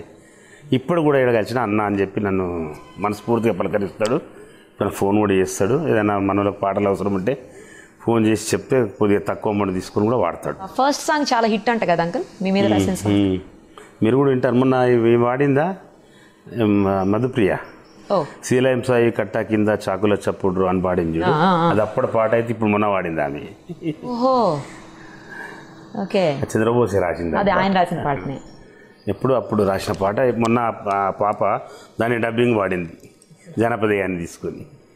అంకుల్ ఆ పాటలో ఆల్మోస్ట్ మీ లైఫ్ అంతా కనిపిస్తూ ఉంటుంది, రిఫ్లెక్ట్ అవుతూ ఉంటుంది ఆ పాటలో అని అంటారు, నిజమేనా? నిజమే అలా జరిగిపోయింది మాది. అదే ఆ పాట వింటుంటే ఒకలాంటి గూస్ బంప్స్ వస్తూ ఉంటాయి మనకి, అట్లా అనిపిస్తుంది ఆ సాంగ్. మీకేమనిపిస్తుంది ఆ పాట విన్నప్పుడు? మీకేమనిపించింది? హ్యాపీగా అనిపిస్తుంది. మనకు ఇష్టమైన పాట హ్యాపీ ఉంటుంది కదా, ఎవరికి మనశ్శాంతి ఉంటుంది కొద్దిగా. రామ్ లక్ష్మణ్ ఫైటర్స్ ఉన్నారు కదా అంకుల్, వాళ్ళు కూడా మీతో బాగుంటారని విన్నాను. వాళ్ళు కూడా బాగుంటారు, గురువులాగా భావిస్తారు వాళ్ళిద్దరు అన్నదమ్ములు కూడా. వాళ్ళు ఏమన్నా నేర్చుకున్నారా మీ దగ్గర? లేదు కానీ అంటే ఒక అభిమానం. నేనంటే విజయ్ స్టంట్ మాస్టర్ విజయ్ అని ఓకే, చాలా పెద్ద స్టంట్. వీళ్ళకంటే మొదలు ఆయన్నే బాగా పేరుండే విజయ్ది. రామ్ లక్ష్మణ్ కంటే ముందు శ్రీహరికి ఫస్ట్ పర్సనల్ స్టంట్ మాస్టర్ ఉండే ఆయన. అతను కూడా బాగా లైక్ చేస్తుండే, నన్ను గురువులాగా ఎడగలవాట కాలు ఇట్లా అని ఇట్లా బాగా రెస్పెక్ట్ ఇస్తుండే. రవితేజ గారు కూడా నా శిష్యుడే ఉండే, అని నా శిష్యుడే ఉండే అప్పుడు. నా ఎంబడే తిరుగుతుండే. తర్వాత సినిమాలలో పోయి, అంటే సినిమాలకు ముందు మీతో ఉంటుండే. తర్వాత 30 మంది ఈయన కూడా ఒకళ్ళ ఏంటి? కాదు అది వేరే. ఓకే, ఈ ఫ్రెండ్షిప్ వేరే. ఎక్సర్సైజ్, జిమ్నాస్టిక్, కరాటే, ఈ స్టైల్ ఫ్రెండ్షిప్ ఇది మాది. ఆయన చనిపోయినప్పుడు వచ్చారు అంకుల్? అక్కడే ఉన్నాను మొత్తం నేను దగ్గరుండి. శాంతి కూడా ఎప్పటికీ అన్నయ్య అని పిలుస్తుంది, ఫోన్ చేస్తుంటుంది. అలా భార్య శాంతి మాట్లాడుతుంటుంది. ఆయన్ని మిస్ అయిన ఫీలింగ్ అనిపిస్తుంది ఎప్పుడన్నా మీకు? అనిపిస్తుంది, చాలా ఉంటుంది. ఎందుకంటే ఒక్కోసారి 12 గంటల రాత్రి ఫోన్ చేసి, అన్న ఒక్కసారి రావే కలుద్దామని ప్రేమతో పిలుస్తుండే. రాత్రి 3 గంటల వరకు మా ఎంబడి కూర్చుంటుండే పాపం, డ్రింక్ చేస్తూ మంచిగా ఎంజాయ్ చేస్తుంటే, బాగా ఎంజాయ్ చేస్తుండే ఫ్రెండ్షిప్లో మాత్రం. అలాంటి మళ్ళీ దొరకడు. Srihari best brother, best friend కూడా. Friend and brother. ఫ్రెండ్ అంటే దూరం అయిపోతారు, బ్రదర్ అంటే కరెక్ట్. ఇవాళ రేపు ఫ్రెండ్సే దగ్గర ఉంటున్నారు అంకుల్. అంటే ఆ ఫీలింగ్స్ వస్తాయి శ్రీహరి చూస్తే, ఓ బ్రదర్ లాగా. మన చిన్న బ్రదర్ చనిపోయాడు అనిపిస్తుంది ఒక్కోసారి ఆలోచన. రవితేజ గారు కూడా మీతో బాగుంటారంట? మంచిగా ఉంటారు. ఎట్లా అంకుల్ మీ ఇద్దరికి ఎట్లా పరిచయం? అంటే ఇది షార్క్ సినిమా ఉండే కదా, షార్క్ సినిమా, షార్క్ అదే వచ్చింది కదా. అప్పుడు నేను పీడీ యాక్ట్లో ఉంటి, చెంచల్గూడ జైల్లో. షూటింగ్కి వచ్చాడు. పీడీ యాక్ట్ కూడా పెట్టారా మీ మీద? అదే పెట్టాడు. 12 months ఉన్నాను. అన్నీ అయిపోయినాక ఇది పెట్టారు పీడీ యాక్ట్ లాస్ట్కి. ఏవి లేవని చెప్పి 12 months ఉన్నాను కదా. అప్పుడు ఆ షూటింగ్లో కలిశాడు. నేను ఇట్లా చెప్తారు కదా, ఇట్లా అంబర్పేట శంకర్ ఉన్నాడు ఈ బ్యారక్లో లోపల అంటే వచ్చాడు, కలిసి అన్నా మేము అని. అప్పటి నుంచి చాలా ఎక్కువ క్లోజ్. ఆయనది సినిమా షూటింగ్ అయినప్పుడు బ్యాంకాక్ కూడా పోయాను. పూరి జగన్ది ఈ సినిమాలో 2-3 సినిమాలు ఉండే కదా, అక్కడ వెళ్ళాను, కలుస్తుంటాం అక్కడ. హలి క్లోజ్ ఉంటాడు. టార్జన్ అని ఉన్నాడు కదా, ఆడు కూడా నా శిష్యుడే. నా దగ్గర ఉండే టార్జన్. తర్వాత సినిమాలలో వెళ్ళాడు. అలీ గారు ఎలా? అలీ ఇట్లే ప్రోగ్రామ్స్లల్లో బాగా పరిచయం. చిన్నప్పటి నుంచి ఆయన చిన్నప్పుడు యాక్టివ్ చేసినప్పటి నుంచి నాకు. నేను అంటే 20 years 25 years బ్యాక్ నేను 3 years ఇది ఫిలిం చేంబర్ దానికి ప్రెసిడెంట్ ఉంటే నేను, జూనియర్ ఆర్టిస్ట్. ఫస్ట్ ప్రెసిడెంట్ నేనే. ఎట్లా మీరు మూవీస్లో లేరు కదా, ఎందుకని మీకు? మీరు లేకున్నా ప్రజలు నన్ను ఎన్నుకున్నారు. అట్లా రావచ్చా? రావచ్చు. 3 years చేశాను కదా నేను, ఏపీకి చేశాను మొత్తం నేను. అప్పుడు తెలంగాణ కంబైండ్ కదా అప్పుడు, 25 years బ్యాక్. అట్లా వీళ్ళందరూ నాకు చాలా క్లోజ్ అయ్యారు. 3 years చేశాను కాబట్టి. అంకుల్ మీరు జైలు జీవితం ఎన్నాళ్ళు గడుపుంటారు మొత్తంగా మీ జీవితంలో? 4-5 years ఉండొచ్చు అంతగా. జైలు జీవితంలో మీరు అనుభవించినటువంటి బ్యాడ్ ఇన్సిడెంట్లు కానీ? ఎక్కువ ఫ్యామిలీ ప్రాబ్లమ్స్ అనిపిస్తాయి, ఇంకేముంటాయి. ఫ్యామిలీస్ యాదకొచ్చి, పిల్లలు యాదకొచ్చి, అదొకటే కొద్దిగా బాధగా ఉంటుండే. కానీ వేరే అంతా కామనే, తప్పదు కదా. అంటే జైల్లో మీరు చాలా మందిని కలిసి ఉంటారు, చూసుంటారు, మీతో మాట్లాడుంటారు. అక్కడ మీ అనుభవాలు చెప్పండి. అనుభవాలు అంటే ఒక్కొక్కరిది ఒక్కొక్క కేసు ఉంటుంది. ఎంతోమంది ఉన్నారు కదా, 1000 మంది ఉంటారు. అంటే మీ దగ్గరగా తెలిసిన బాగా మనసుకు దగ్గర అయినాయి, లేకపోతే మీకు మిమ్మల్ని కొంచెం కదిలించినవి? అంటే అక్కడ ఎట్లుంటుండే అంటే జైల్లో మా దగ్గర రానియకపోతుండే ఎవరిని. ఓకే, పోలీసు వాళ్ళు ఉంటారు కదా, మా దగ్గర రానియరు వాళ్ళు. ఎందుకని? గొడవ అవుతుందని చెప్పి మనం సీక్రెట్గా పెడతారు. కొద్దిగా పేరు ఉన్న వాళ్ళని ఏం చేస్తారంటే సపరేట్ బ్యారక్ ఇస్తారు. అట్లా మా దగ్గరికి ఎవరు రారు, సపరేట్గా. ఇక మా ఎంబడులంతా కలిసిమెలిసి మనతో ఉంటుండే, అందరూ హాయిగా ఉంటుండే. అలాంటి వాళ్ళనే మన దగ్గర పెడతారు, అలా దాంట్లో మనల్ని పెట్టారు. కానీ తినేటప్పుడు లేకపోతే మిగతా ఏదైనా బ్యారక్స్ ఉంటాయి కదా, ఏ బ్యారక్ వ్యాపారం గోడ ఉంటుంది, గేట్ ఉంటుంది. కాబట్టి వీళ్ళు వాళ్ళని కలిసేది లేదు, వాళ్ళు వీళ్ళని కలిసేది ఉండదు. ఓకే. మళ్ళీ ఇప్పుడు ఎప్పుడన్నా ములాఖాత్ అంటే ఎక్కువ ఉన్నప్పుడే ఎప్పుడన్నా గేట్ దగ్గర కలిసి, అంతేగాని వీళ్ళు పోయి అందులో మాట్లాడేది ఉండదు, వాళ్ళు పోయి ఇలా మాట్లాడేది ఉండదు. ఎవరెవరితో మాట్లాడుకోరు? లేదు లేదు, బ్యారక్స్ ఉంటాయి, సపరేట్ బ్యారక్స్. కొంతమందిని ఓపెన్ ఎయిర్ ఖైదీలు అని చెప్పి వదిలేస్తుంటారంట అంకుల్. కాసేపు అది సజా పడ్డోళ్ళకు, అంటే లైఫ్ బడి 7 years బడి. ఎక్కువ లైఫ్ బడ్డోళ్ళను వాళ్ళకి రాని ఓపెన్ చేయాలని చెల్లపల్లిలో ఉంది. ఓపెన్ చేయాలి పొద్దున్నే సేమ్ మనం ఎట్లా వెళ్తాం డ్యూటీకి వెళ్ళినట్టు, టిఫిన్ చేసుకొని అక్కడ పోయి వ్యవసాయం ఏముంటే మొత్తం చూసుకొని, సబ్బుల ఫ్యాక్టరీ ఉంది, ఇవన్నీ దుప్పట్లది అన్నీ అట్లా ఓపెన్. వ్యవసాయం వాళ్ళు ఓపెన్గా తిరుగుతుంటారు చేసి, మళ్ళీ సాయంత్రం సేమ్ వచ్చి లాకప్ అయిపోతారు. 7 years 8 years బడ్డోళ్ళని అట్లా వదులుతారు. అట్లా చేసినందుకు వాళ్ళకి ఏంటంటే కొద్దిగా సజా తగ్గుతుంది. డైలీ 10 రూపాయలు కూడా ఏమో ఇస్తాడు వాళ్ళకి, శిక్ష తగ్గుతుంది. 10 రూపాయలు జీతం లాగా ఇస్తారు కూడా డైలీ. ఇప్పుడు మీరన్నీ కూడా అన్నిట్లో అండర్ ట్రయల్ గా ప్రిజనర్ గా ఉన్నారు. అండర్ ట్రయలే కదా మనది, కాబట్టి మనకు అవకాశం రాలేదు, అక్కడ వరకు పోయే సమస్య రాలేదు మనకు. ఈ లైఫ్ లో మీరు చూసిన బెస్ట్ పోలీస్ ఆఫీసర్ ఎవరు, వర్స్ట్ పోలీస్ ఆఫీసర్ అనిపించింది ఎవరు అంకుల్ మీకు? రాములు సార్ అని ఉండగా కమిషనర్. రాములు సార్ ఉన్నప్పుడు ఏం చేసినంటే అందరికీ యోగాది పెట్టిండు. యోగానంద్ సార్ అని డీసీపీ గారు ఉండే టాస్క్ ఫోర్స్కు. ఆయన ఆధ్వర్యంలో రాములు సార్ కమిషనర్ గారు ఇద్దరు కలిసి యోగా క్లాసెస్ పెట్టారు ఆల్ రౌడీస్కు. అది చాలా బాగా చేసిండు ఆయన అప్పుడు ఉన్నప్పుడు. ఆయన కమిషనర్ ఉన్నప్పుడు రౌడీలను అందరినీ ఫ్రీగా ఉంచి, మీరు కొట్లాటల్లో పోవద్దు చేయొద్దు అని చెప్పి కౌన్సిలింగ్ ఇచ్చుకుంటా పొద్దున్నే యోగా. రవిశంకర్ సాబ్ ఉండే కదా యోగా మాస్టర్, ఆయన శిష్యులు వచ్చే మా అందరికీ ఒక్కొక్క ఏరియాలో అట్లా చేయించుకుంటా బాగా చేసిన ఆ టైంలో ఆయన. యోగానంద్ సార్ కూడా ఇప్పుడు కమిషనర్, ఆయన కూడా బాగా ఈ రౌడీస్కు బాగా హెల్ప్ చేశాడు. అందరిని ఒక పద్ధతిగా నడవాలని చెప్తుండేవాడు. రాములు సార్ అంతా చెప్పలే మళ్ళీ తర్వాత అంతా. మా పీరియడ్ అప్పటికి కూడా క్లోజ్ అయిపోతుంది. ఏ ఇయర్తో ఈ మొత్తం స్టాప్ చేశారు అంకుల్ మీరు? 2008 లాస్ట్, 98 లాస్ట్ కేసు నాది. ఇక తర్వాత అట్లాంటి వాటి జోలికి పోలేదు? ఏం లేదు, అసలు హిస్టరీ కూడా చూసుకోవచ్చు మీరు. 98 లాస్ట్, మళ్ళీ ఆ జోలికి పోలేదు. అసలు ఆ 98లోనైనా మీరు ఇలాంటి పనులు చేస్తూ ఎందుకని సడన్గా చేంజ్ అయ్యారు? ఏదన్నా సంఘటన జరిగితే చేంజ్ అయ్యారా, లేకపోతే కేసులకు భయపడి మాత్రమే మీరు చేంజ్ అయ్యారా? అంటే నా దగ్గరికి ఎవరు రాలేదు, నేను వాళ్ళ తిరుగు వెళ్ళలేదు, అది లాస్ట్ అయిపోయింది కేసు నాకు. ఇప్పుడు ఏ కేసు అయినా మా పైకి వచ్చిన వాళ్ళ మీదనే అయింది, కానీ దౌర్జన్యంగా పోయి మేము కొట్టింది ఏం లేదు. మా దగ్గర గొడవలు అయినా మొత్తం రౌడీలే. వ్యాపారులు కానీ బిజినెస్ మెన్లు కానీ షరీఫ్ ఇన్సాన్లు ఎవ్వరు లేరు. అంతా మనకు ఈ గొడవల రోడ్ల మీద గొడవలు చేసేటోళ్ళతో అయినాయి.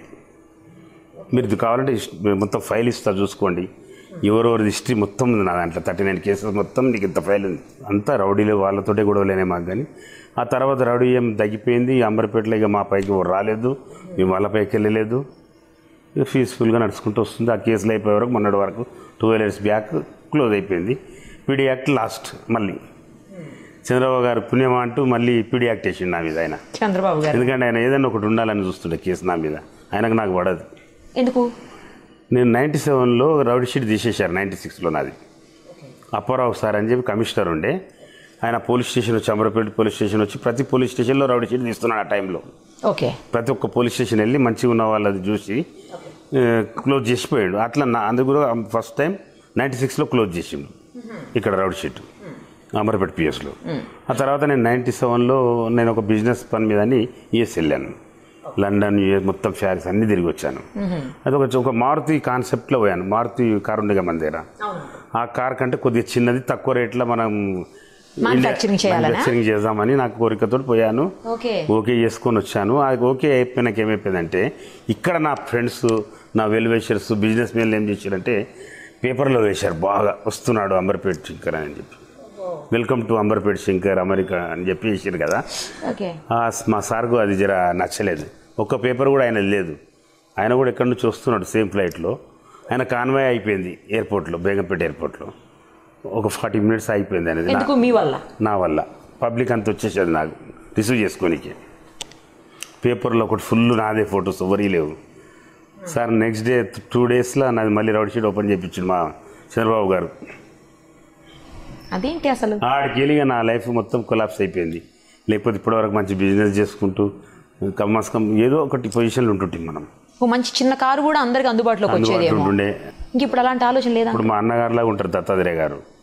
ఆయన కూడా ఎన్నోసార్లు ఎక్స్ప్లెయిన్ చేసినా బాబు గారు వెళ్ళే నా పైన కేసులు పెట్టిపించాడు. దత్తాత్రేయ గారు చెప్పినా కూడా వెళ్ళలేదు. ఇప్పుడు ఆ బిజినెస్ చేయాలన్న ఇంట్రెస్ట్ లేదు అంకుల్? పోయింది, ఇప్పుడు ఏదంటది. ఇక ఆ ఇష్యూ తోటి అప్పుడు నా పార్ట్నర్స్ కూడా అలా ఉండగా పెట్టేవాళ్ళు, మన దగ్గర మనీ లేదు, పెట్టేవాళ్ళు ముందుకు వచ్చారు. కాన్సెప్ట్ మీది, కాన్సెప్ట్ మనల్ని తీసుకొని వాళ్ళు వెళ్ళిపోయారు, ఎక్కడో వాళ్ళు వేరే బిజినెస్ చేసుకుంటున్నారు. మళ్ళీ అది అనుకోలేదు అనమాట మనం ఇప్పటిదాకా. కాదు అంటే అంతమంది జనం ఎందుకు వచ్చారు? జస్ట్ మిమ్మల్ని రిసీవ్ చేసుకోవడానికా? మళ్ళీ రిసీవ్ అంటే మంచి కాన్సెప్ట్ తీసుకొని వస్తున్నాడు కదా, ఉంటుంది కదా ఎవరికైనా. ఇప్పుడు నేను మెకానిక్ లైన్ కాబట్టి నేను అది ఎంచుకున్నాను. నేను ఈ కార్లో మనకు ఐడియా ఉంటుందని అది ఇంట్రడ్యూస్ చేద్దామని, మంచి కాన్సెప్ట్ తీసుకొని వస్తున్నాడు అని చెప్పి వాళ్ళ కోరిక. ఇంకోటి ఆ కేసు ఒకటి క్లోజ్ అయిపోయి, రౌడీ షీట్ క్లోజ్ అయిపోయిందని వాళ్ళ అభిమానం. దాంతో పేపర్లో వేసేసారు ఇట్లా బాగా పేపర్లు వేసి కార్లు పెట్టాడు, మొత్తం స్టిక్కర్లు అతికేసి. ఎయిర్పోర్ట్ నుంచి ఒక 2 కిలోమీటర్స్ వరకు లైన్ ఉంటుండే కార్లది. అది నా బ్యాడ్ లక్. ఒక్కోసారి మంచి కూడా చెడు అవుతుంది. అంటే ఆ టైంలో ఇంకోటి ఏంటంటే 96లో అయినప్పుడు మేము వైష్ణవిదేవి వెళ్ళాము. దత్తాత్రేయ గారు, నేను, మా మిస్సెస్, వాళ్ళ మిస్సెస్ వదిన అంటుంటే వైష్ణవిదేవి వెళ్ళి వచ్చేటప్పుడు వాజ్పేయి గారిని కలిసాము. నన్ను కల్పించాడు మా బ్రదరు అని చెప్పి. ఆయన అంతా అప్పటికి నా పేరు నోటెడ్ కాబట్టి ఆయన ఏం చేసి డిక్లేర్ చేశాడు, అంబర్పేట శంకర్కి హిమాయత్ నగర్ టికెట్ ఇస్తున్నా అని చెప్పి. Right, okay. అది పెద్ద ఇష్యూ అయిపోయింది. అది కూడా నచ్చలేదు. నా మీద బాంబులు వేశారు మళ్ళీ 3 times. బాంబులు కూడా వేశారు? బాంబులు కూడా వేశారు. 3 times అటాక్ చేస్తే కూడా నాకు లక్కీగా పచ్చండి. అది వాజ్పేయి గారు డిక్లేర్ చేసినాక బాంబులు పడ్డాయి. అంటే ఆలోచించండి మీరు, ఇక పొలిటికల్ ఎంత నాకు సపోర్ట్ ఉంది. సపోర్టు అగ్నెస్ట్ అన్నది సపోర్ట్ అనాలి, ఇప్పుడు పెద్ద సపోర్ట్ కదా ఇది. అగ్నెస్ట్ అంటే బాధపడతారు, సపోర్ట్ చాలా సపోర్ట్ అన్నమాట. ఇల్లు బాంబులు వేసినప్పుడు ఎవరికైనా ఏమన్నా జరిగిందా? నాకే ఇక్కడ తాకింది కానీ పలగలే, బాంబు పలగలే. కారు మీద 5 బాంబులు వేసినా కారు పలగలే. ఎందుకని? బుల్లెట్ ప్రూఫ్ ఏంటి కారు? కాదు, ఆ దేవుని కృప. ఆయన బతికిచ్చాడు కాబట్టి బతికాము. అందుకే వాళ్ళు బొమ్మన్నారు, వాళ్ళు వెళ్ళిపోయారు. ఆయన దృష్టిలో వాళ్ళకి ఇష్టం లేకుండా పంపించేయడం, వాళ్ళు మమ్మల్ని ఉంచాడు, అంతే కదా. ఇప్పుడు 3 times బతికానంటే అర్థం చేసుకోండి. దేవుడు నిజంగా నేను పంపించాలనుకుంటే ఎంతసేపు అప్పుడే పంపించేస్తుండే కదా. నేను ఉండాలనే కోరిక ఉంది కాబట్టి ఉన్నాయి ఇవాళ. నేను ఏ టైం అప్పుడు ఎవరు అంకుల్ గవర్నమెంట్లో ఎవరు ఉన్నారు అప్పుడు ఆ టైంలో? చంద్రబాబు నాయుడు ఉన్నాడు. కదంత గుండె ధైర్యం ఎలా అంటున్నా మీకు? మన గుండె ధైర్యం అని ఉండాలి, డబ్బు అని ఉండాలి. డబ్బు లేదు కాబట్టి గుండె ధైర్యం ఉంది మాకు. ధైర్యం కావాలి కదా అంకుల్, మామూలు విషయం కాదు కదా ఇన్ని సంఘటనలు ఎదుర్కొని. అది మా అమ్మ, మా ఫాదర్, మా మదర్ ఇచ్చిన గిఫ్ట్ అది, ఆ గుండె ధైర్యం. బతుకుండే మా డాడీ కూడా మా ఎంబడి వచ్చి కొట్లాడుతుండే ఆ టైంలో. అంటే దౌర్జన్యం చూడలేక ఇంటి పైన వచ్చి అటాక్ చేస్తే మా డాడీ కూడా ఒక బొంగు తీసుకుని వాళ్ళని కొట్టడానికి వస్తుండే. అంటే అర్థం చేసుకోండి మీరు, ఆ దౌర్జన్యం నడిచింది అంబర్పేటలో మా పైన. మీ బాడీలో చాలా దెబ్బలు ఉండుంటాయి? చాలా చాలా ఉన్నాయి. ఇప్పటికే గుర్తులు ఉన్నాయి అంకుల్? ఉన్నాయి కదా. కడుపుకే 108 స్టిచెస్ పడే రౌండ్. 108 స్టిచెసా? ఏం తగిలింది అక్కడ? అది బాటిల్స్తో పొడిచారు. ఏం బాటిల్స్ అంటే? గాజు సీసాలతోనా? Bottles, beer bottles. ఎన్ని దెబ్బలు తాగారు? ఈ బాటిల్ ఇట్లా ఇట్లా, ఇది చాకు దెబ్బ ఇక్కడ చెస్ట్ మీద, ఇది ఎంతగో బాటిల్స్ ఇదంతా. బాడీ మొత్తం మీద ఎన్ని దెబ్బలు ఉంటాయి అంకుల్? చాలా ఉన్నాయి. ఓ ఎన్ని రోజులు హాస్పిటల్లో ఉంటారు మీరు ఈ దెబ్బల కోసం? అసలు మీ సగం జీవితం హాస్పిటల్లో ఉన్నారేమో. హాస్పిటల్ సగం జీవితం, సగం జైల్లో. అంకుల్ మొత్తానికైతే సగం రోజులు హాస్పిటల్లో, సగం రోజులేమో జైళ్ళలో, ఇంకా మిగతా సగం రోజులు కొద్ది రోజులే ఇంట్లో ఉన్నారేమో. ఇంట్లో ఉన్నాం కొద్ది రోజులే. జైలు ఇది లేకున్నా, హాస్పిటల్ లేకున్నా ఈ ప్రాబ్లమ్ దిక్కెళ్ళి బయట పోయి ఎక్కుంటుంటే. ఓకే. ఎక్కడో ఒక ఊర్లో కొన్ని రోజులు, అక్కడ ఊర్లో కొన్ని రోజులు, ఇట్లా ఊళ్ళకి కూడా వెళ్ళేవాళ్ళు. Police problem దిక్కెళ్ళి okay okay police వాళ్ళు అరెస్ట్ చేస్తారని చెప్పేసి ఆ బాధ కూడా వెళ్ళిపోతుంటే ఎక్కువ మట్టుకు బయట గడిపాం. ఎందుకు అంకుల్ ఆ టైంలో యాంటిసిపేటరీ బెయిల్స్ అవి తీసుకునేవాళ్ళు కాదా? తీసుకున్నాం. మాకంటే టెన్షన్స్, ఒకదానికి ఒక టెన్షన్, ఒకదానికి ఒక టెన్షన్ వచ్చేసి అట్లా మనం అప్పుడు ఆ టైంలో జర స్ట్రిక్ట్ ఉండే, అంత ప్రాబ్లమ్స్ ఉంటుండే, అంత ఇంత పబ్లిక్ కూడా లేదు కదా అప్పుడు.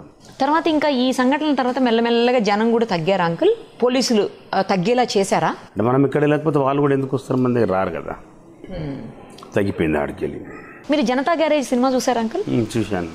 జనతా గ్యారేజ్ మూవీలో దాదాపుగా మీ లెక్కనే సేమ్ అది షెడ్ గిట్ అంతా నాదేది కదా. షెడ్డు అప్పుడు నేను వర్క్ చేసేటప్పుడు షెడ్ మెకానిక్ అందరిని ఎంబడి ఉండేది, అది మొత్తం నాదే తీసిరు. మళ్ళీ ఎట్లా తీసిరు అది తెలియదు. అందులో జూనియర్ ఎన్టీఆర్ అని ఎక్స్ట్రా పెట్టిరు అంతే. ఆయన పాత్ర లేదు అందులో, పెద్ద ఆయన పాత్ర ఉంది కదా, అది సేమ్ మనదే. అది అప్పుడు అట్లా వస్తుండే, మెకానిక్ శంకర్ దగ్గరికి వెళ్తే పని వెళ్తుంది అన్నట్టు. ఇప్పుడు జనతా గ్యారేజ్ పోదాం అంటున్నా, అందులో పెట్టారు కాబట్టి అది మెకానిక్ శంకర్ దగ్గర పోతే లేదు. అదే చాలామంది అన్నారు, అన్న నీ మొత్తం నీ కాపీ కొట్టిరన్న వీళ్ళు, నీ షెడ్ ఇది అట్లా చూపించారు అని చెప్పారు. ఒక ఎన్టీఆర్ని ఎక్కువ పెట్టిరు అందులో పొజిషన్. అదే మీ అన్ని వింటుంటే నాకు ఆ మూవీ గుర్తుకొస్తా. Right correct. అది జనతా గ్యారేజ్ వచ్చిందే మనది. అయితే ఇప్పుడు ఏం చేశారంటే మన సునీల్ అని అడ్వకేట్ ఉన్నాడు, జనతా గ్యారేజ్ అని పెట్టాడు అతను ఒకటి. ఇదే అడ్వకేట్స్ వాళ్ళకి సంబంధించింది. ఎవరైనా బాధలో ఉన్న వాళ్ళు పోయి చెప్పుకునే వకీళ్ళకి చెప్పుకునేటట్టు వాళ్ళు పెట్టారు. ఇట్లా ఫ్రీగా హెల్ప్ చేస్తున్నారు వాళ్ళు. అంటే కోర్టులకు సంబంధించిన వ్యవహారాల్లో కోర్టులు కానివ్వండి, ఇప్పుడు అన్నీ పోయి మాట్లాడాలన్నా చేయాలన్నా వాళ్ళు చేస్తున్నారు మంచిగా ఆ పేరు పెట్టి. మిమ్మల్ని కూడా రమ్మన్నారా ఏంటి అక్కడ? నేను అందులో అడ్వైజర్ని. ఏమొస్తుంది అంకుల్ వాళ్ళకి దానివల్ల? డబ్బులు సంపాదించుకున్నారు కదా అడ్వకేట్స్, ఇంకా అవసరం లేదు. ఇప్పుడు ప్రజలకు కొద్దిగా హెల్ప్ చేద్దామని అట్లా పెట్టారు. మీరు చిన్నప్పటి నుంచి ఏదైతే అనుకున్నారో అది సాధించాను అనుకుంటున్నారు? సాధించాను, అనుకునేది సాధించాను. ఓకే, ఇప్పుడు అవసరం లేదు, హాయిగా ఉన్నాం. మనమరాళ్ళు ఉన్నారు, మనమల్లు, వాళ్ళని చూసుకుంటా మంచిగా హాయిగా ఎంజాయ్ చేద్దాం. ఎవ్రీ మంత్ 2 months వస్తూనే ఉంటారు. బాబు అన్న వస్తాడు, పాప నన్ను వస్తుంది. బాబు ఆస్ట్రేలియాలో ఉన్నాడు, పెద్ద బాబు ఇక్కడే ఉన్నాడు, ఇప్పట్లో ఉంటాడు. చిన్న బాబు ఆస్ట్రేలియాలో ఉన్నాడు, పాప అమెరికాలో ఉంది. ఎవరో వస్తుంటారు, 2 నెలల నుండి వెళ్తుంటారు, మాకు కాలక్షేపం అవుతుంటుంది. అంకుల్ అసలు అనుకోకుండానే మీరు ఇలాంటి ప్రొఫెషన్లోకి వచ్చి ఉంటారు కదా? అనుకోని రాలే. అనుకోని సామాన్యంగానే ఎవరారు ఆ టైంలో. అనుకోకుండా వచ్చిన చాలామంది ఉన్నారు ఆ టైంలో. ఈ మధ్యలో అంటే కావాలని వచ్చిన చాలామంది ఉన్నారు. అంటే వేరే సిటీలు పేర్లు వద్దు కానీ వేరే సిటీస్లో వాళ్ళు ఉన్నారు కదా, కావాల్చుకొని వచ్చిన ఉన్నారు, ఇట్లా వస్తే బాగుంటుంది అని. నేమ్ కోసమా లేకపోతే బాగా పాపులర్ అవ్వాలన్నా డబ్బు కోసమా? డబ్బు కోసమే. అందుకే డబ్బు కోసం వచ్చిర్రు. ఎవరు లేరు చూడు, ఉన్నారా? కనబడుతున్నారా? వచ్చిన ఎంతోమంది వచ్చిర్రు, ఎంతోమంది వెళ్ళిపోయారు. మేమైతే ఉన్నాంగా, గుర్తింపుగా ఉన్నాం, ఇప్పటికి ఉన్నాం. మేబీ మీరు లేకపోయినా కూడా అలాగే ఉంటుందేమో ఆ పేరు అనిపిస్తుంది నాకైతే. ఉంటుంది, అంత పేరు తెచ్చుకున్నాం చాలు, అంతకంటే ఏముంది మాకు. మంచి పేరుకు మించింది ఏం లేదు కదా. డబ్బు ఉంటే వస్తుంది ఆ పేరు, మనం చేసే పనులతో వస్తుంది పేరు. కరెక్ట్. ఎవరో డబ్బు ఉండి ఏదో బ్యాక్గ్రౌండ్ ఉండి రాదు పేరు వచ్చేది. మనం చేసే మంచి పనులకి వస్తుంది కదా. మన ముందు అనుడు కాదు, బయట అనాలా. మంచోడా కాదా అనేది బయట వాళ్ళు చెప్పాలా, మన పక్క వాళ్ళు కూడా కాదు, బయట. అసలు మీ పేరు చెప్పగానే లేకపోతే మీ పేరు వినగానే ఎందుకు భయపడతారో కొంతమంది నాకు అర్థం కావట్లేదు. మీలో ఏమి అంత క్రిమినల్ నాకు కనిపించట్లేదు. అందుకే ఎదురుగా వచ్చేవారికి ఆ భయం. ఎదురు వచ్చిన తర్వాత చాలా క్లోజ్ అయిపోతారు, నాతో క్లోజ్ ఫ్రెండ్స్ అయిపోతారు. ఎంతమంది ఉంటారు అంకుల్ మీకు ఫ్రెండ్స్? అన్ని ఫీల్డ్స్లో, ప్రతి ఫీల్డ్లో ఉన్నారేమో నాకు తెలిసినంత వరకు. అందరు ఉన్నారు, డాక్టర్స్లో ఉన్నారు, అడ్వకేట్స్లో ఉన్నారు, డిపార్ట్మెంట్లో ఉన్నారు, అంతటా ఉన్నారు నాకు నా ఫ్యాన్స్. అసలు ఎక్కడ చిన్న ఫంక్షన్కి పిలిచినా కానీ లేకపోతే ఏదైనా చిన్న పూజ ఉంది ఇంట్లో రమ్మన్నా కానీ మీరు డెఫినెట్గా వెళ్ళి అక్కడ ఉండాల్సినంతసేపు కాసేపు ఉండేసి వస్తారంటే ఏ భయమూ లేకుండా అంతమందిలోకి ఎలా వెళ్ళగలుగుతున్నారు అంకుల్ మీరు? అసలు నాకు చాలా ఇష్టం పూజలకు వెళ్ళాలంటే, వెళ్తాను, కంపల్సరీ వెళ్తాను. నవరాత్రులు చేసినప్పుడు వెళ్తాను, అయ్యప్ప పూజలప్పుడు వెళ్తాను. ఈ పెళ్ళిళ్ళ సీజన్ మే, జూన్, జూలై ఇవన్నీ ఉంటాయి కదా, ఆ టైంలో కూడా పెళ్ళిళ్ళు బాగా అటెండ్ చేస్తాను. ఏ పని ఏం లేదు కదా, ఇప్పుడు జాబ్ ఏం లేదు నాకు, ఏదైనా బిజినెస్ లేదు, అందుకే ఇవే బిజినెస్ లాగా వెళ్తాను. అందరితో కలిసి జర కూర్చొని వస్తే హాయిగా ఒక సంతోషం. అలా వెళ్ళినప్పుడు ఎవరైనా అటాక్ చేస్తారేమో అని కానీ లేకపోతే ఎవరైనా? నాకైతే ఆ భయం లేదు, నాకు ఆ భయం లేదు అసలు. ఎప్పుడు అట్లా ఊహించుకోలేదు నేను. ఎప్పుడు సెల్ఫ్ డిఫెన్స్ ఉండాలి మనిషికి, అంతే. బ్యాక్గ్రౌండ్ చూసి ఎప్పుడు కొట్లాడొద్దు, కరెక్టే కదా. మనది మనకే ఉండాలి. అంతకుముందు అంటే దాదాపు మీ ఇలాంటి ప్రొఫెషన్, ఇలాంటి కెరియర్ మీరు స్టార్ట్ చేసినప్పుడు ఎలాంటి దమ్ము, ధైర్యం, కలేజీ అయితే ఉన్నాయో సేమ్ అవన్నీ ఇప్పుడు కూడా ఉన్నాయి అంకుల్ మీ దగ్గర? అది నాది నేను చెప్పుకుంటే బాగుంటుంది, నువ్వు చెప్పాలి. ఇప్పుడు నాకు విన్నావు కదా, ఉందా లేదా నువ్వు చెప్పు. ఇప్పుడు నాకు ఉన్నాయి అనిపిస్తుంది. ఎందుకు ఆ మాట అంటున్నా అంటే ఇప్పుడైనా నేను రెడీ అంటున్నారు మీరు, నాకు అందుకే ఆ మాట అడగాలనిపించింది. కరెక్టే మీరు చెప్పింది, 100% ఉన్నాయని ఇలా కూర్చున్నాం కదా, అదే. లేకుంటే కూర్చోలేము, మాట్లాడలేము కదా. ప్రొఫెషన్ వదిలేసినందుకు ఎప్పుడైనా ఇలాంటి ప్రొఫెషన్ ఎందుకు వదిలేశాను అని బాధపడ్డారు అంకుల్? అంటే జనాలకి మంచి చేయాలని ఫస్ట్ మాట నన్ను ఇరికియకండి మీరు. ప్రొఫెషన్ కాదు అది, ప్రొఫెషన్ అనరు అది. నేను వస్తే ప్రొఫెషన్ అవుతుంది. అది అందరు ఎవరు ద్వారానో వచ్చాము ఈ లైన్లోకి. ప్రొఫెషన్ కాదు అది, అనుకోకొట్టు వచ్చింది. ఇది ఇరికియాకండి నన్ను.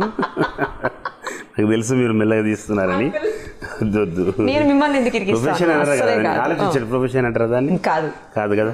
మళ్ళీ రివర్స్ తీసుకొని మాట రివర్స్ తీసుకొని చెప్తాను నేను. సరే అయితే ఓకే, వాపస్ ఇలాంటి దారిని ఎంచుకున్నాను అని మళ్ళీ అరే ఎందుకు మళ్ళీ బయటకు వచ్చాను అదే బాగుందేమో అని అనిపించిందా ఎప్పుడన్నా? లేదు, ఎప్పుడు అనిపించలేదు అట్లా. ఇప్పుడే బాగుంది అనిపిస్తుంది. అంటే నేను ఎందుకు ఆ మాట అన్నానంటే, నా ఉద్దేశం ఏంటంటే, ఇందులో చాలా మందికి హెల్ప్ చేసేవాళ్ళు కదా మీరు, అందులో ఇప్పుడు అవకాశం లేదుగా మీకు. అవును, చేయట్లేదుగా, మీరు దూరంగా ఉన్నారు ప్రజలకు. దూరంగా ఉన్నాను, ప్రజలకు దగ్గరే ఉన్నాను. ఇప్పుడు కూడా నేను దూరం ఉన్నానని ఎవరు చెప్పారు మీకు? డైలీ వస్తుంటారు, ఇప్పటికి కలుస్తుంటారు. నాకు వచ్చిన ఆ స్థాయిలో ఇప్పుడు మీరు హెల్ప్ చేయట్లేదు కదా ఎవరు? చేస్తున్నాను కదా, చేస్తాను. ఇప్పటికీ మ్యారేజెస్కు డబ్బులు ఇస్తాను, బియ్యం ఇప్పిస్తున్నాను, పుస్తకం పెట్టెలు ఇప్పిస్తాను. ఇప్పటికీ ఇప్పుడు ముస్లిం వాళ్ళు వస్తే కూడా గ్యార్మీ అని చెప్పి వస్తారు, వాళ్ళకు కూడా బియ్యం ఏదంటే అది హెల్ప్, చికెన్ అంటే చికెన్ హెల్ప్ చేస్తూనే ఉంటారు ఇప్పటికీ. అదే అంకుల్, నేనేమంటున్నానంటే ఆ హెల్ప్ కాదు, మీరు ఏ అయితే ఇంతకు ముందు వాళ్ళకి అవసరానికి సెటిల్మెంట్ లాంటి వాటిల్లో మీరు హెల్ప్ చేశారో చాలా పెద్ద పెద్ద విషయాల్లో, అలాంటి హెల్ప్ ఇప్పుడు మీరు చేయలేకపోతున్నారు కదా అంటున్నా. నేను నాకు అవసరం లేదు కదా ఇప్పుడు. ఎందుకు చెప్పాను కదా, మాతో అయ్యేటి ఉంటే చేస్తా, లేకపోతే పోలీస్ స్టేషన్ వెళ్ళిపోమని చెప్పేస్తా. గొడవలు వద్దు, గొడవలు లేకుండా పీస్ఫుల్గా జరిగేటి ఇక్కడ జరుగుతాయి, లేకపోతే వెళ్ళిపోమని చెప్పేస్తా. పోలీస్ స్టేషన్లో తెలుసుకోండి, కోర్టులో తెలుసుకోండి అని చెప్తాను. ఇప్పటికీ మీ దగ్గరకు అలాంటి విషయాల కోసం వస్తున్నారంటే మీ మీద ఎంత నమ్మకమో కదా వాళ్ళకు. నమ్మకం ఉండే వస్తున్నారు వాళ్ళు. నమ్మకం లేకపోతే రారు కదా. ఎక్కడెక్కడ ఊళ్ళో నుంచి వస్తారు ఇప్పటికీ. ఒక హైదరాబాదే కాదు, ఊర్లకి కూడా వస్తారు. అన్ని జిల్లాల నుంచి, అన్ని జిల్లాల నుంచి 32 జిల్లాల నుంచి వస్తారు. తెలంగాణ 32 జిల్లాస్ ఉన్నాయి కదా, అందరు పరిచయం. ఎట్లా అంటే, నేను ముద్రా సంఘం వైస్ ప్రెసిడెంట్. నేను మధ్యలో 32 జిల్లాలు దిగుతామని కాసాని జ్ఞానేశ్వర్ గారు మేము డిక్లేర్ చేశాము. 5 జిల్లాలు కంప్లీట్ చేశాము. అంటే 10 డేస్కి ఒక జిల్లా పెట్టుకొని 5 జిల్లాలు కంప్లీట్ చేశాము. అందరికి భోజనాలతో సహా మా అంతా నాన్ వెజ్తో పెట్టాము కంటిన్యూ. ఇక్కడ ఏ జిల్లాకి వెళ్తాయి. 6 జిల్లాల తర్వాత పోలేకపోయాము మేము. కొద్దిగా ఎందుకని మాకు కొద్దిగా ఆటంకాలు వచ్చాయి వేరే దిక్కెళ్ళి. అదొకటి, ప్లస్ ఆయన హెల్త్ కూడా కొద్దిగా బాగాలేకుండా ఆ టైంలో కొద్దిగా వాళ్ళ కూతురు మ్యారేజ్ చేసే ప్రయత్నంలో ఉండి కొద్దిగా ఆయన డ్రాప్ అయ్యిండు. మేము కూడా క్యాన్సిల్ అయింది. అట్లా గుర్తింపు కూడా నాకు ఎక్కువ వచ్చింది. అంబర్పేట శంకర్ మన ముదిరాజా అన్నది తెలిసింది. అప్పటి వరకు తెలియదు. యాదవ్స్ అనుకుంటుండే, గౌడ్స్ అనుకుంటుండే నన్ను. అయితే ఎప్పుడైతే నేను జిల్లాలు తిరిగానో 3 years బ్యాక్, అప్పటి నుంచి బాగా గుర్తింపు వచ్చిందంటే అన్న కూడా ముదిరాజు. సో ఆ జిల్లాలతో ఆపేశారు అప్పుడు ఆ ప్రోగ్రామ్. ఆపేశాను. ఇప్పుడు కూడా 32 జిల్లాస్ ఇంతమవుతుందో ముదిరాజు సంఘాలు. అందరూ మన వెల్వేషర్సే, అందరూ కలుస్తుంటారు. ఇప్పటికి అందరూ వాట్సాప్లో ఉంటారు. ఆ జిల్లాస్ ముదిరాజు ఎంతమంది ఉన్నారో అందరూ మనకు టచ్లో ఉంటారు మొత్తం. ఇప్పుడు మీరు రాజకీయాల్లోకి రావాలి అనుకుంటున్నారు కదా అంకుల్, రావాలని డిసైడ్ అయ్యారు రాజకీయాల్లోకి. సో రాజకీయాల మీద, అటు ఆంధ్ర రాజకీయాల మీద, ఇటు తెలంగాణ రాజకీయాల మీద మీకు అవగాహన ఉండే ఉంటుంది. ఇదైతే కేసీఆర్ గారు చేసే పనులు అయితే మంచి పనులే చేస్తున్నారు కదండి. అందరూ మంచిగా అనుకునే పనులే చేస్తున్నారు, అన్నీ చేస్తున్నారు. మంచిగా అనిపిస్తుంది పాలన మాత్రం మనకు. ఓకే, ఏదైనా ప్రాబ్లం వచ్చినా ఇమీడియట్గా డిక్లేర్ చేస్తున్నాడు. అందరినీ అనుకూలంగా ఉండి అన్ని పనులు చేస్తున్నాడు. ఆల్ మినిస్టర్స్కు, ఎమ్మెల్యేస్కు చెప్తున్నాడు అందరు వెళ్ళాలి, ఊర్లలో ఉండి అన్ని పనులు చేయాలి. ఇలాంటి ఇప్పుడు వచ్చింది కదా, ఇప్పుడు ఇది అందరిని అలాంటి చేసిండు కదా. ఏ ఎమ్మెల్యే వాళ్ళ ఊర్లో ఉండి వాళ్ళకి ఏం కావాల్సిన సౌకర్యాలన్నీ చూసుకోవాలని చెప్పేసి అంత పెద్ద పని చేస్తున్న గొప్ప వ్యక్తి కదా. మరి చాలా ఎంతోమంది సీఎంని చూసాను, ఇంత ఫాస్ట్గా చేసేవాళ్ళని చూడలేం మనం. కేసీఆర్ గుడ్, కేటీఆర్ గారు, కేసీఆర్ గారు. ఇప్పుడు అక్కడ చెప్పండి, ఆంధ్ర చెప్పండి. జగన్ అంటే కూడా నాకు చాలా ఇష్టం. వాళ్ళ ఫాదర్ కూడా ఆయన ఉన్నప్పుడు నన్ను పార్టీలో చేర్చుకుండు. ఓ, మీ కాంగ్రెస్ స్టేట్లో చేరాను ఆయన ఉన్నప్పుడు. నేను కలిసిన 6 monthsకే ఆయన పాపం ఇదైపోయాడు. ఆయన ఉంటే నా లెవెల్ వేరే ఉంటుండే ఇవాళ. అవునా? ఆయన బతుకుంటే ఇవాళ ఇలా ఉండకపోతుంటే ఎప్పుడో నేను మినిస్టర్ అయిపోతుంటే. అయితే కాంగ్రెస్ పార్టీలో ఉన్నాను. తర్వాత బయటకు వచ్చారు అంకుల్, రిజైన్ చేశారు. అది ఆయన చనిపోయిన పార్టీ అయిపోయింది కదా, ఏడు నుంచి కొలాప్స్ అయిపోయింది పార్టీ. అంటే ఇప్పుడు ఉంది కానీ కాంగ్రెస్ పార్టీ క్లోజ్. నేను వెళ్ళలేదు, మళ్ళీ వేరే వాళ్ళ గురించి వెళ్ళలేను. నేను వైఎస్ గారు ఉన్నారని కాంగ్రెస్లో వెళ్ళాను. ఆయన లేనప్పుడు మనకెందుకు పార్టీ, వద్దు. మళ్ళీ సేమ్ మన ప్లేస్కి వచ్చేసాం. అన్నగారు ఎంబడి, దత్తాత్రేయ గారు ఎంబడి, కిషన్ రెడ్డి గారు కూడా మేమంటే చాలా అభిమానం. పార్టీలు అందరూ, బీజేపీ వాళ్ళు చాలా నన్ను గుర్తింపు ఉంది. ఎందుకంటే 42 years నుంచి బీజేపీలో ఉన్నా కాబట్టి సీనియరే కదా నేను కూడా. అందరూ గుర్తుపడతారు నన్ను. గుర్తుపట్టడం వాళ్ళని లేదు, జిల్లాలలో కానీ ఎక్కడైనా కానీ మంచి రెస్పెక్ట్. ఎన్టీ రామారావు గారిని కలిశారు అంకుల్ ఎప్పుడన్నా? కలిసాను, 3-4 టైం కలిసాను. ఎలా కలిశారు, ఎందుకు కలిశారు అసలు ఆయన్ని? ప్రెసిడెంట్ ఉంటే కదా అప్పుడు నేను వెళ్తుంటే షూటింగ్లోకి వస్తుండే కదా, ఆయన కూడా క్లాప్స్ కొట్టేందుకు వస్తుండే కదా. అప్పుడు ఈయన మా ప్రెసిడెంట్ గారని కల్పిస్తే కలుసు మాట్లాడారా? అట్లా అప్పుడు ఉద్దేశం లేదు మనకు పొలిటికల్ రావాలని. అదే అదే అదే ఉంటే గిట్టే ఏమన్నా ఆయన హెల్ప్ చేస్తుండేమో ఆ టైంలో. సినిమాలు చూస్తారా అంకుల్? చూస్తాం. ఏ హీరో అంటే ఎక్కువ ఇష్టం? అంటే ఎన్టీ రామారావు తర్వాత చిరంజీవి గారిని ఇష్టపడ్డాం. ఇప్పుడు వాళ్ళల్లో అందరూ అంత గుర్తింపు ఎవరు లేరు. ఇప్పుడు ఒకరికంటే ఒకరు గొప్ప వాళ్ళు అయిపోయారు. ఒక సినిమా ఏది బాగుంటే ఇంకోటి ఇంకా మంచిగా తీస్తున్నాడు. అట్లా ఏది మంచిగా అనిపిస్తే అది చూస్తాం. కొంత టైం వరకు మాత్రం ఎన్టీఆర్ రామారావు గారు, ఆ తర్వాత చిరంజీవి గారు. ఓకే. చిరంజీవి గారు కూడా మేమంటే బాగా లైక్ చేస్తాం. నన్ను కూడా మంచిగా గుర్తుపడతాడు. కలిసాను 2-3 టైమ్స్. మంచి గుర్తింపు ఉన్నా నేను ఆయనకు. ఎవరన్నా అడిగారా మీది బయోపిక్ తీస్తామని? ఎవరన్నా అడిగారా? తనికెళ్ళ బర్ని అప్పుడు అడిగాడు. అది శివ మూవీ తర్వాత కలిసినప్పుడు అప్పుడు అడిగాడు. ఇక అది మనం ఇక మళ్ళీ కలవలేదు, అది అట్లే పెండింగ్ పడిపోయింది. మధ్యలో వేరే డైరెక్టర్స్ కూడా 2-3 వచ్చి అడిగారు, కొత్త పిల్లలు. వాళ్ళు ఏదో నెక్స్ట్ ఇయర్ స్టార్ట్ చేస్తామన్నా మేము అన్నట్టు చెప్పారు. తెలియదు ఇంకా నాకు. స్టార్ట్ అయితే చెప్తారు కదా. అవును. అయితే మీది స్టార్ట్ అవుతుందేమో త్వరలో? చెప్పలేము, కావచ్చు. మరి ఒకవేళ స్టార్ట్ అయితే అంకుల్ మీ క్యారెక్టర్ కూడా పెట్టాలి అని చెప్పి మిమ్మల్ని యాక్ట్ చేయమన్నారు అనుకోండి, ఏదో ఒక క్యారెక్టర్లో, లేకపోతే మీ క్యారెక్టర్ అస్సలు చేయ నేను. నా సినిమాలో మాత్రం అస్సలు చేయ. వేరే సినిమాలో చేయమంటే చేస్తానేమో, ఎప్పుడన్నా చెప్పలేను, కానీ నా సినిమాలో మాత్రం చేయరు. ఎందుకని చేయొద్దు?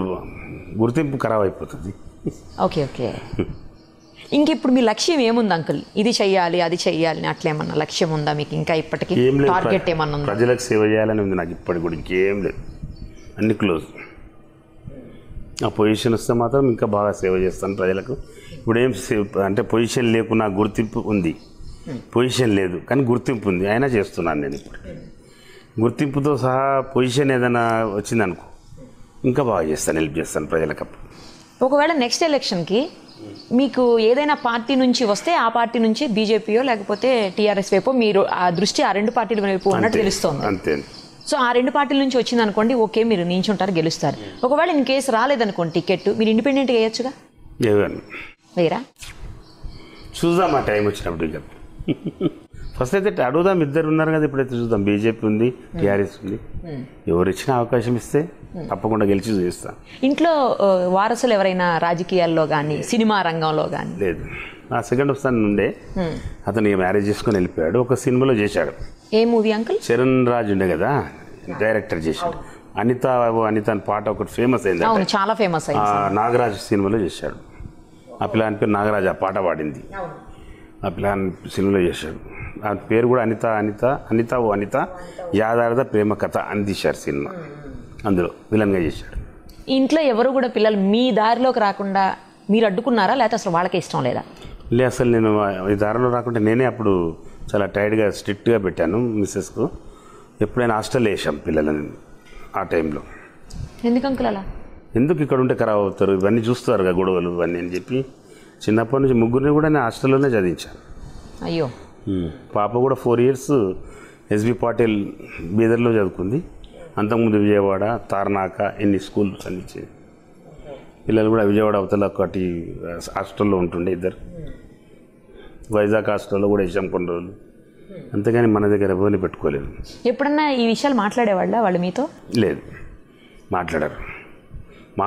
ఇప్పటికి కూడా నా పేరు చెప్పుకోరు వాళ్ళు 3 కూడా. పలానా మనిషి కొడుకు బిడ్డ అని చెప్పుకోరు వాళ్ళు. ఎందుకలా? అట్లా అదే బెస్ట్ కదా. ఇప్పుడు చూస్తలేరా మీరు సిటీలో? ఇప్పుడు మాట్లాడుతుంటే పేర్లు ఎట్లా చెప్పుకుంటున్నారు? అవును, చాలా మంది నార్మల్ పర్సన్సే మేము పలానా వ్యక్తి మనుషులు అని చెప్తాం. పుట్టనోళ్ళు కూడా మా కాక మా డాడీకి ఏదో చెప్పుకుంటారు. ఎవరెవరు చెప్పుకుంటారు, మా పిల్లలు మాత్రం చెప్పుకోలేదు. ఇప్పటివరకు చెప్పుకోరు కూడా. వాళ్ళని మనమే అడిగితే నువ్వు పలానా మనిషి కొడుకు అంటే అప్పుడు చెప్పుకుంటారు అంతే. అట్లా పెంచాం మనం. అలాగే నడుస్తుంది, అలాగే నడవని అంటున్నాం.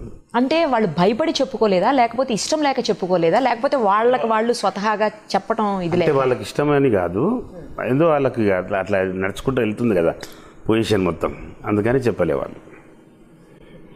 ఆ కేటగిరీస్ అంటారు కదా, వాళ్ళకి అదే నచ్చినాయి. ఎప్పుడు తీయలేగా మన పేరు కూడా ఎక్కడ, సింపుల్గా ఇష్టం. ఎందుకంటే మా ఎంబడి ఎక్కువ తిరిగి ఉంటే వాళ్ళకి అలవాటు వస్తుండేది. మా అలవాటు రాలేదు, మన ఎంబడి దింపుకోలేదు. మనం ఇక్కడ తీసుకెళ్ళే వాళ్ళని మన ఎంబడి అంతే. ఇప్పుడిప్పుడు సినిమాలు అవి తీస్తున్నాం అంతే, చూపిస్తున్నాం తీసుకెళ్ళి ఎంబడి. ఇప్పుడు కలిసి వెళ్తుంటారు అంకుల్ బయటికి? ఎప్పుడన్నా వెళ్తాం, ఎప్పుడు తీసుకు ఫ్యామిలీ తోటి. అది బాక్స్ దొరికితేనే వెళ్తాను, లేకపోతే వెళ్ళాను. సపరేట్ బాక్స్ ఉంటుంది, అది దొరికితే వెళ్తాను. ఇస్తారు ఇక ఏదో ప్రేమతో, మనకు ఎప్పుడైనా వస్తామంటే ఇస్తారు, వెళ్తాం. ఇక్కడ ఎవరు అడిగినా ఇస్తారు కదా మీకు? అన్ని థియేటర్లో లేవు అవి బాక్సులు. మళ్ళీ ఒక సినిమాక్స్లో ఇంకా 2-3 థియేటర్లో ఉన్నాయి అంతే, కానీ ఎక్కువ సినిమాక్స్ వెళ్తాను. పిల్లల్ని ఏం చేయాలి అని మీరు అనుకున్నారు? వాళ్ళు అలాగే అయ్యారా మీరు అనుకున్నట్లే? అయ్యారు. పెద్ద బాబును ఎంబీఏ చేయించాను లండన్లో. అతను బిజినెస్ ఎంబీఏ చేశాడు కాబట్టి బిజినెస్ చూసుకుంటున్నాడు. సెకండ్ సన్ బీటెక్ చేశాడు. ఆయన పోయి అక్కడ లిక్కర్ పెద్ద స్టోర్ పెట్టుకున్నారు. అందరూ ఫ్రెండ్స్ కట్టి జాబ్ చేస్తాడు, జాబ్ కూడా చేస్తాడు మంచి. పాప డాక్టర్, ఆమె డాక్టర్ అవ్వాలనుకుంది, ఆమె డాక్టర్ అయింది. అమెరికాకి సంబంధం ఇచ్చాం. ఆమె అక్కడ పీజీ చేసి ఇప్పుడు ఆమె చేసుకుంటుంది. మీరు చేసే పని వల్ల వాళ్ళకి ఎప్పుడైనా ఇబ్బంది కలిగిందా అంకుల్? మీ పిల్లలకు కానీ ఇంట్లో వాళ్ళకి కానీ? అసలు కలగలేదు. ఇంట్లో వాళ్ళకి కానీ అంటే మనం టచ్లో పెట్టలేదు అసలు. మాది అసలు తెలియనియకపోతుంటే మేము అసలు మొత్తం. ఇక కంటిన్యూ ఉంటే మాత్రం వాళ్ళకు కూడా నాలెడ్జ్ ఉంటుండే. ఎవర్రా బాబు అంటే అమర్పేట శంకర్ కొడుకును, అమర్శంకర్ బిడ్డను అట్లా చెప్పుకుంటు. అందుకే వాళ్ళకి రాలేదు. అసలు అంబర్పేట్ శంకర్ అనే ఆ వర్డ్లోనే ఒక బలమైన ఏదో ఉంది. ఏముంది అందులో చెప్పండి అసలు? ఏంటది అంబర్పేట్ శంకర్ ఏంటి అసలు? మీరే చెప్పాలి. అది నేను చెప్తే బాగుంటుంది. ఇప్పుడు నువ్వే అంటున్నావు అది ఉంది అని. ఏముంది? ఏదో ఒక పవర్ అంటే ఎవరికి లేదు కదా ఆ వర్డ్, అందుకే పవర్ఫుల్ అనిపిస్తుంది. అది అంతే. ఇట్లా పేరు వచ్చింది ఎవరికి లేదు కదా. అది ఒక నా ఒక ఏరియా పేరుతోటి ఇంటి పేరే ఏరియా పేరుగా మారిపోయింది. అది ఒక గుర్తింపు వచ్చింది నాకు కాబట్టి బట్టి మీకు అది పవర్ లాగా అనిపిస్తుంది. అది ఎవరు చెప్పలేదు అంకుల్ ఈ మాట ఇంతకుముందు? చెప్పారు, చాలామంది చెప్పారు. ఇప్పుడు ఎంతోమంది పేర్లు వింటాం, అన్ని వింటాం, కానీ మీ పేరు అనే వరకన్నా ఈ సబ్జెక్ట్ వచ్చేవారు డిఫరెంట్గా ఫీల్ అవుతాం మేము అని చెప్తారు.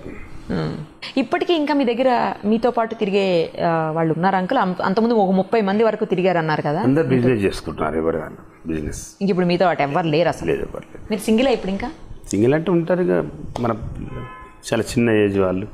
ఇప్పుడు వాళ్ళ మీద ఉన్నటువంటి కేసులు అవన్నీ కూడా అప్పుడే క్లోజ్ అయిపోయినాయి. నా ఎంబడితో సహా అలా కూడా వెళ్ళిపోయినాయి అన్ని. ఇప్పుడు అందరు వెళ్ళిన తర్వాతనే ఎవరి దగ్గర వాళ్ళు 13-14 ఇయర్స్ నుంచి వాళ్ళు బిజినెస్ చేసుకుంటున్నారు మంచిగా. ఇప్పుడు జనరల్గా మనం మూవీస్లో చూస్తుంటాము, ఇలా ఎవరైనా చేసే వాళ్ళ పక్కనే ఉంటారు కదా కొంతమంది, 20-30 మంది వరకు ఉన్న వాళ్ళని. వాళ్ళ ఫ్యామిలీస్ వచ్చి, బాబు మా అబ్బాయిని మీ దగ్గరికి రావద్దని చెప్పండి, మేము చెప్తే వినట్లేదు, మీతోనే తిరుగుతానంటున్నాడు, వద్దు కొంచెం వదిలేయండి, మీరే చెప్పి పంపించేయండి మా ఇంటికి, లేకపోతే మా అబ్బాయిని పంపేయండి, మా ఆయన్ని పంపేయండి, అట్లా అడిగిన సందర్భం ఏదైనా ఉందా అంకుల్ మీ దగ్గర పనిచేసే వాళ్ళ విషయంలో? లేదు, లేదు, మన దగ్గరనైతే కాలేదు అట్లా. మనందరూ ఇష్టపడుతున్నాం మన ఎంబడి ఉంటే బాగుంటుందని, కానీ వద్దని ఎవరు అనుకోలేదు ఇప్పటివరకు. వాళ్ళు కాదు, వాళ్ళ తాలూకా మదర్ కానీ ఫాదర్ కానీ వాళ్ళ సిస్టర్స్ కానీ ఎవరు అనుకోలేదు. వైఫ్లు కానీ మన ఎంబడి ఉంటేనే మంచిగా అనుకున్నారు వాళ్ళు. ఒకరికి హెల్ప్ చేస్తున్నాం అనుకున్నారు నా ఎంబడి ఉన్నందుకు వాళ్ళు. అది అట్లా ఫీల్ అయ్యారు, కానీ ఎప్పుడు బాధగా ఫీల్ కాలే వాళ్ళు. వాళ్ళైతే మొత్తానికి ఇప్పుడు అందరూ సెటిల్ అయిపోయారు. చాలా మంచిగా ఉన్నారు అందరు. ఎవరు కాంటాక్ట్లో ఉంటారు అంకుల్? వస్తుంటారు, ప్రతి పండగకి వచ్చి విజిట్ చేస్తారు, వచ్చి కాలు మొక్కి వెళ్తారు. అసలు మీ పుట్టినరోజు అంటే ఒక పెద్ద పండగలా చేస్తారంట ఏరియాలో, నేను విన్నాను. కరెక్టే. ఎందుకని అంతమంది వచ్చి ఇప్పటికీ మీ పుట్టినరోజుని అంతలా జరపటం? అంటే ఇప్పుడు ఊర్లలో నుంచి ఎక్కువ వస్తుంటారు, ఎక్కువ యూత్, ఏజ్ పర్సన్లు రారు, యూత్ ఎక్కువ, పిల్లలు. ఎందుకో నా గురించి ఫోటో దిగాలని వాళ్ళ కోరిక. చాలామంది వస్తారు. 14th నైట్ నుంచి స్టార్ట్ అవుతుంది, 15th మార్చ్ 15th కదా. 14th నైట్ మొత్తం 4-5 వరకు అవుతుంది, మళ్ళీ డైలీ నెక్స్ట్ డే మొత్తం అవుతుంది. అందుకే ఈసారి కూడా చేసుకోలేను, లాస్ట్ టైం కూడా చేసుకోలేదు, లాస్ట్ ఇయర్ కూడా నేను బర్త్డే ఈ కరోనా గురించి చేసుకోలేదు. చాలా అందరు కరోనాతో బాధపడుతుంటే మనం పూలారులు వేసుకొని షాళ్ళు వేసుకొని తిరిగితే ఏం బాగుంటుంది. అందరికి మెసేజ్ కూడా పెట్టాను, దయచేసి కేకులు తేవద్దు, పూలార్లు తేవద్దు, షాళ్ళు తేవద్దు, అవే డబ్బులు గరీబులకు వెళ్ళి మాస్కులు ఇప్పియండి, ఇంకేమైనా వాళ్ళకి అవసరమని అన్నీ ఇప్పియండి అని చెప్పాను. కానీ అస్సలు కొనుక్కు రావద్దంటే ఒక తేలే కూడా విన్నారు, ఎవరు తీసుకురాలేదు కూడా. జస్ట్ ఊరికే వచ్చి కలిసి చాలా తక్కువ మంది. నేను కూడా లేను, ఇక్కడ వెళ్ళిపోయాను బయటికి. ఉన్నంతసేపు మాత్రం కొద్దిమంది వచ్చి కలిశారు. అందరు మెసేజ్ మంచి ఫాలో అయ్యారు, దానికి కూడా మంచి గుర్తింపు వచ్చింది. ఇక్కడ ఒంగోలులో కూడా అన్నదానం చేశారు పిల్లలకు, బర్త్డే ఒంగోలులో కూడా బుక్స్ పంచారు. బెంగళూరులో కూడా బుక్స్ పంచారు. మీరు తెలంగాణకే కదా, ఆంధ్రాకు కూడా మిమ్మల్ని అంటే ఆల్ ఇండియా గుర్తుపడతారు అనుకో.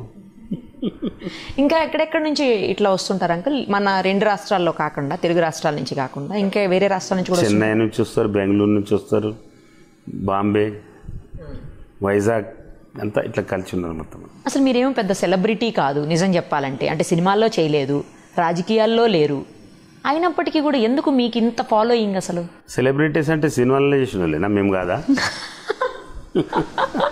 చెప్పండి మీరు చెప్పండి. అంటే సినిమాల్లో చేసేవాళ్ళ, రాజకీయాల్లో ఉన్న వాళ్ళ సెలబ్రిటీ. మూవీ సక్సెస్ అయితే 2వ మూవీ పోయింది అనుకో, ఎక్కడో ఉంటారు. మనది అట్లా కాదు కదా, లైవ్ మనది. 40 years నుంచి లైవ్ చూస్తున్నారు కాబట్టి మేము సెలబ్రిటీస్, వాళ్ళు కాదు. వాళ్ళ మూవీ నడుస్తే సెలబ్రిటీస్, లేకపోతే కాదు. అట్లా కాదు కదా, కరెక్టే కదా. పొలిటికల్ లీడర్స్ పెట్టుకోండి, 5 years తర్వాత ఎవరు గుర్తే పట్టరు వాళ్ళని.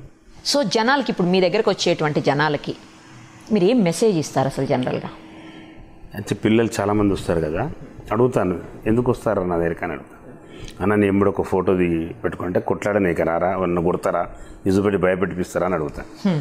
లేదు కాదురా బిడ్డ, అట్లా చేయొద్దు, మంచి చదువుకోవాలి, అమ్మ నాన్న మాట వినాలి, డ్రింక్ చేయొద్దు, తొందరగా ఇంటికి వచ్చి పడుకోవాలని అట్లా అందరికీ మెసేజ్ ఇస్తాను. మంచిగా చదువుకోండి, ఎప్పుడైనా ఫ్రీ ఉన్నప్పుడు రండి, నేను మంచి మీకు టైం ఇస్తాను, అందరం కలిసి కూర్చొని చెప్పుకున్నాం మాటలు అని చెప్తాను. ఇప్పటికీ వస్తుంటారు, సాటర్డే సండే కూడా వచ్చి కలిసి వెళ్తుంటారు. అంకుల్ మీతో పాటే ఉంటాము, మేము కూడా మీకులాగా అవుతాము అనేవాళ్ళు ఉంటారా? చాలామంది చెప్పారు అట్లా. అసలు నేను ఒప్పుకోలేదు, రావద్దు అసలు నా దగ్గరికి, మీరు మంచిగా చదువుకోవాలని చెప్పాను. అప్పుడేమంటారు? ఏమన్నా వద్దు చెప్పేస్తాను, వద్దు ఉండొద్దు, చదువుకోవాలి మీరు మంచి, ఇంకా మీ జీవితం చాలా ముందుకు చాలా చాలా పోవాలి ముందుకు మీరు పైకి, ఇలాంటి పనులలో రావద్దని చెప్తాను. ఇంటి వరకు వచ్చి ఎవరైనా మీ మీద అటాక్ చేసిన సందర్భాలు ఉన్నాయా అంకుల్? బయటనే కానీ ఇంటి వరకు? ఇంటి వరకు అంటే ఇక్కడ ముందు ఇంట్లో ఉన్నప్పుడు ఒకసారి అయింది. అదే అక్కడ నేను చెప్పాను కదా, భువనగిరిలో నాకు దెబ్బలు తాకాయి. అప్పుడు ఇంకా పట్టీలు ఉన్నాయి. మళ్ళీ అదే గ్యాంగ్ మన ఇంటి దగ్గర కూడా అటాక్ చేసింది. మళ్ళీ వచ్చి చావలేదు నేనని చెప్పి, బతికానని చెప్పి మళ్ళీ కారం పొడి అవన్నీ చల్లారు ఇంటి దగ్గర వచ్చి. పెద్ద ఇష్యూ అయింది అది కూడా. అప్పుడు కూడా ఒక దగ్గర 20-25 మెంబర్స్ వచ్చి ఇంటి పైన కారం పొడి చల్లారు. అప్పుడు మా అల్లుడు గోవిందగిరి అని ఉండే కార్పొరేటరే అంబర్పేట, ఆయన కూడా న్యాయంపడి ఉన్నాడు, ఆయన కూడా కారం పొడి పడ్డది కళ్ళు. అప్పుడు ఒక్కసారి జరిగింది అది. తర్వాత మళ్ళీ ఎప్పుడు టోటల్గా ఎన్ని అటాక్లు అయి ఉంటాయి అంకుల్ మీ మీద? 4-5 అయినాయి. అన్ని పెద్దవి? 3 అయితే పెద్దవి. తలుచుకుంటే ఎప్పుడన్నా భయం అనిపిస్తుందా ఇప్పుడు ఆ లైఫ్? అది జరిగింది, చూసుకుంటూ వస్తున్నాం కదా, చూసుకుంటారా చెప్తే ఎన్నోళ్ళకు భయం అనిపిస్తుంది. మేమంతా లైవ్ ఉన్నాం కదా, చూసుకుంటూ వస్తున్నాం కాబట్టి పెద్ద ఏమనిపించలేదు. అట్లా అయింది అనుకుంటాం, ఊరుకుంటాం, అంతే, ఇంకేం లేదు. సరే అంకుల్, ఒక మంచి ఇంటర్వ్యూ చేయడానికి నాకు టైం ఇచ్చారు. ఎందుకంటే అంబర్పేట శంకర్ అంటే చాలామందికి భయం, అంబర్పేట శంకర్ అంటే చాలామందికి అభిమానం, అంబర్పేట శంకర్ అంటే చాలామందికి ద్వేషం, అంబర్పేట శంకర్ అంటే చాలామందికి ప్రేమ, ఇలా రకరకాలుగా ఉన్నాయి. అసలు అంబర్పేట శంకర్ గారు ఎలా వచ్చారు, ఎందుకు ఆ పేరు వచ్చింది, అసలు ఆయన ఏంటి? సో ఆ అవకాశాన్ని, అంటే అందరికీ తెలిపే అవకాశాన్ని నాకు ఇచ్చారు ఇంత టైం ఇచ్చి. చాలా చాలా థ్యాంక్స్ అంకుల్. మీరు ఇంకో విషయం ఏంటంటే ఎంతోమందికి హెల్ప్ చేశారు, ఎంతోమందికి మీరు వాళ్ళ గుండెల్లో మీరు ఇప్పటికే ఉండే ఉంటారు నాకు తెలిసినంతవరకు. ఎందుకంటే నేను ఎదురుగుండా, నా కళ్ళ ఎదురుగుండా నేనే సాక్ష్యం చూశాను. వాళ్ళందరూ ఆశీర్వాదం ఉండేప్పటికీ నేను ఇవాళ బతికి ఉన్నాను. వాళ్ళందరూ ఆశీర్వాదం లేకపోతే నేను ఎప్పుడూ పోతుంటొచ్చు నేను కూడా. అందుకే వాళ్ళ ఆశీర్వాదంతో బతుకుతున్నాను, ఇలాగే ఉండాలని కోరుకుంటున్నాను. యా అంకుల్, అందరినీ చూస్తుంటే నాకు అదే అనిపించింది. మీరు ఏదైతే హెల్ప్ చేస్తూ వచ్చారో అది కొంతమందికి నచ్చొచ్చు, లేకపోతే చట్టానికి నచ్చకపోవచ్చు. కరెక్ట్. అదే కోర్టులకో పోలీసులకో ఇష్టం లేకపోయి ఉండొచ్చు, కొంతమంది మీ ప్రత్యర్థులకు కూడా నచ్చకపోయి ఉండొచ్చు. బట్ చాలామంది అయితే మిమ్మల్ని ఆ విషయంలో అభిమానించారు, ఇప్పటికీ ఇంకా అభిమానిస్తూనే ఉన్నారు. మీరందరి హృదయాల్లో ఎప్పటికీ అలాగే ఉండాలని కోరుకుంటూ thank you so much uncle. నమస్తే.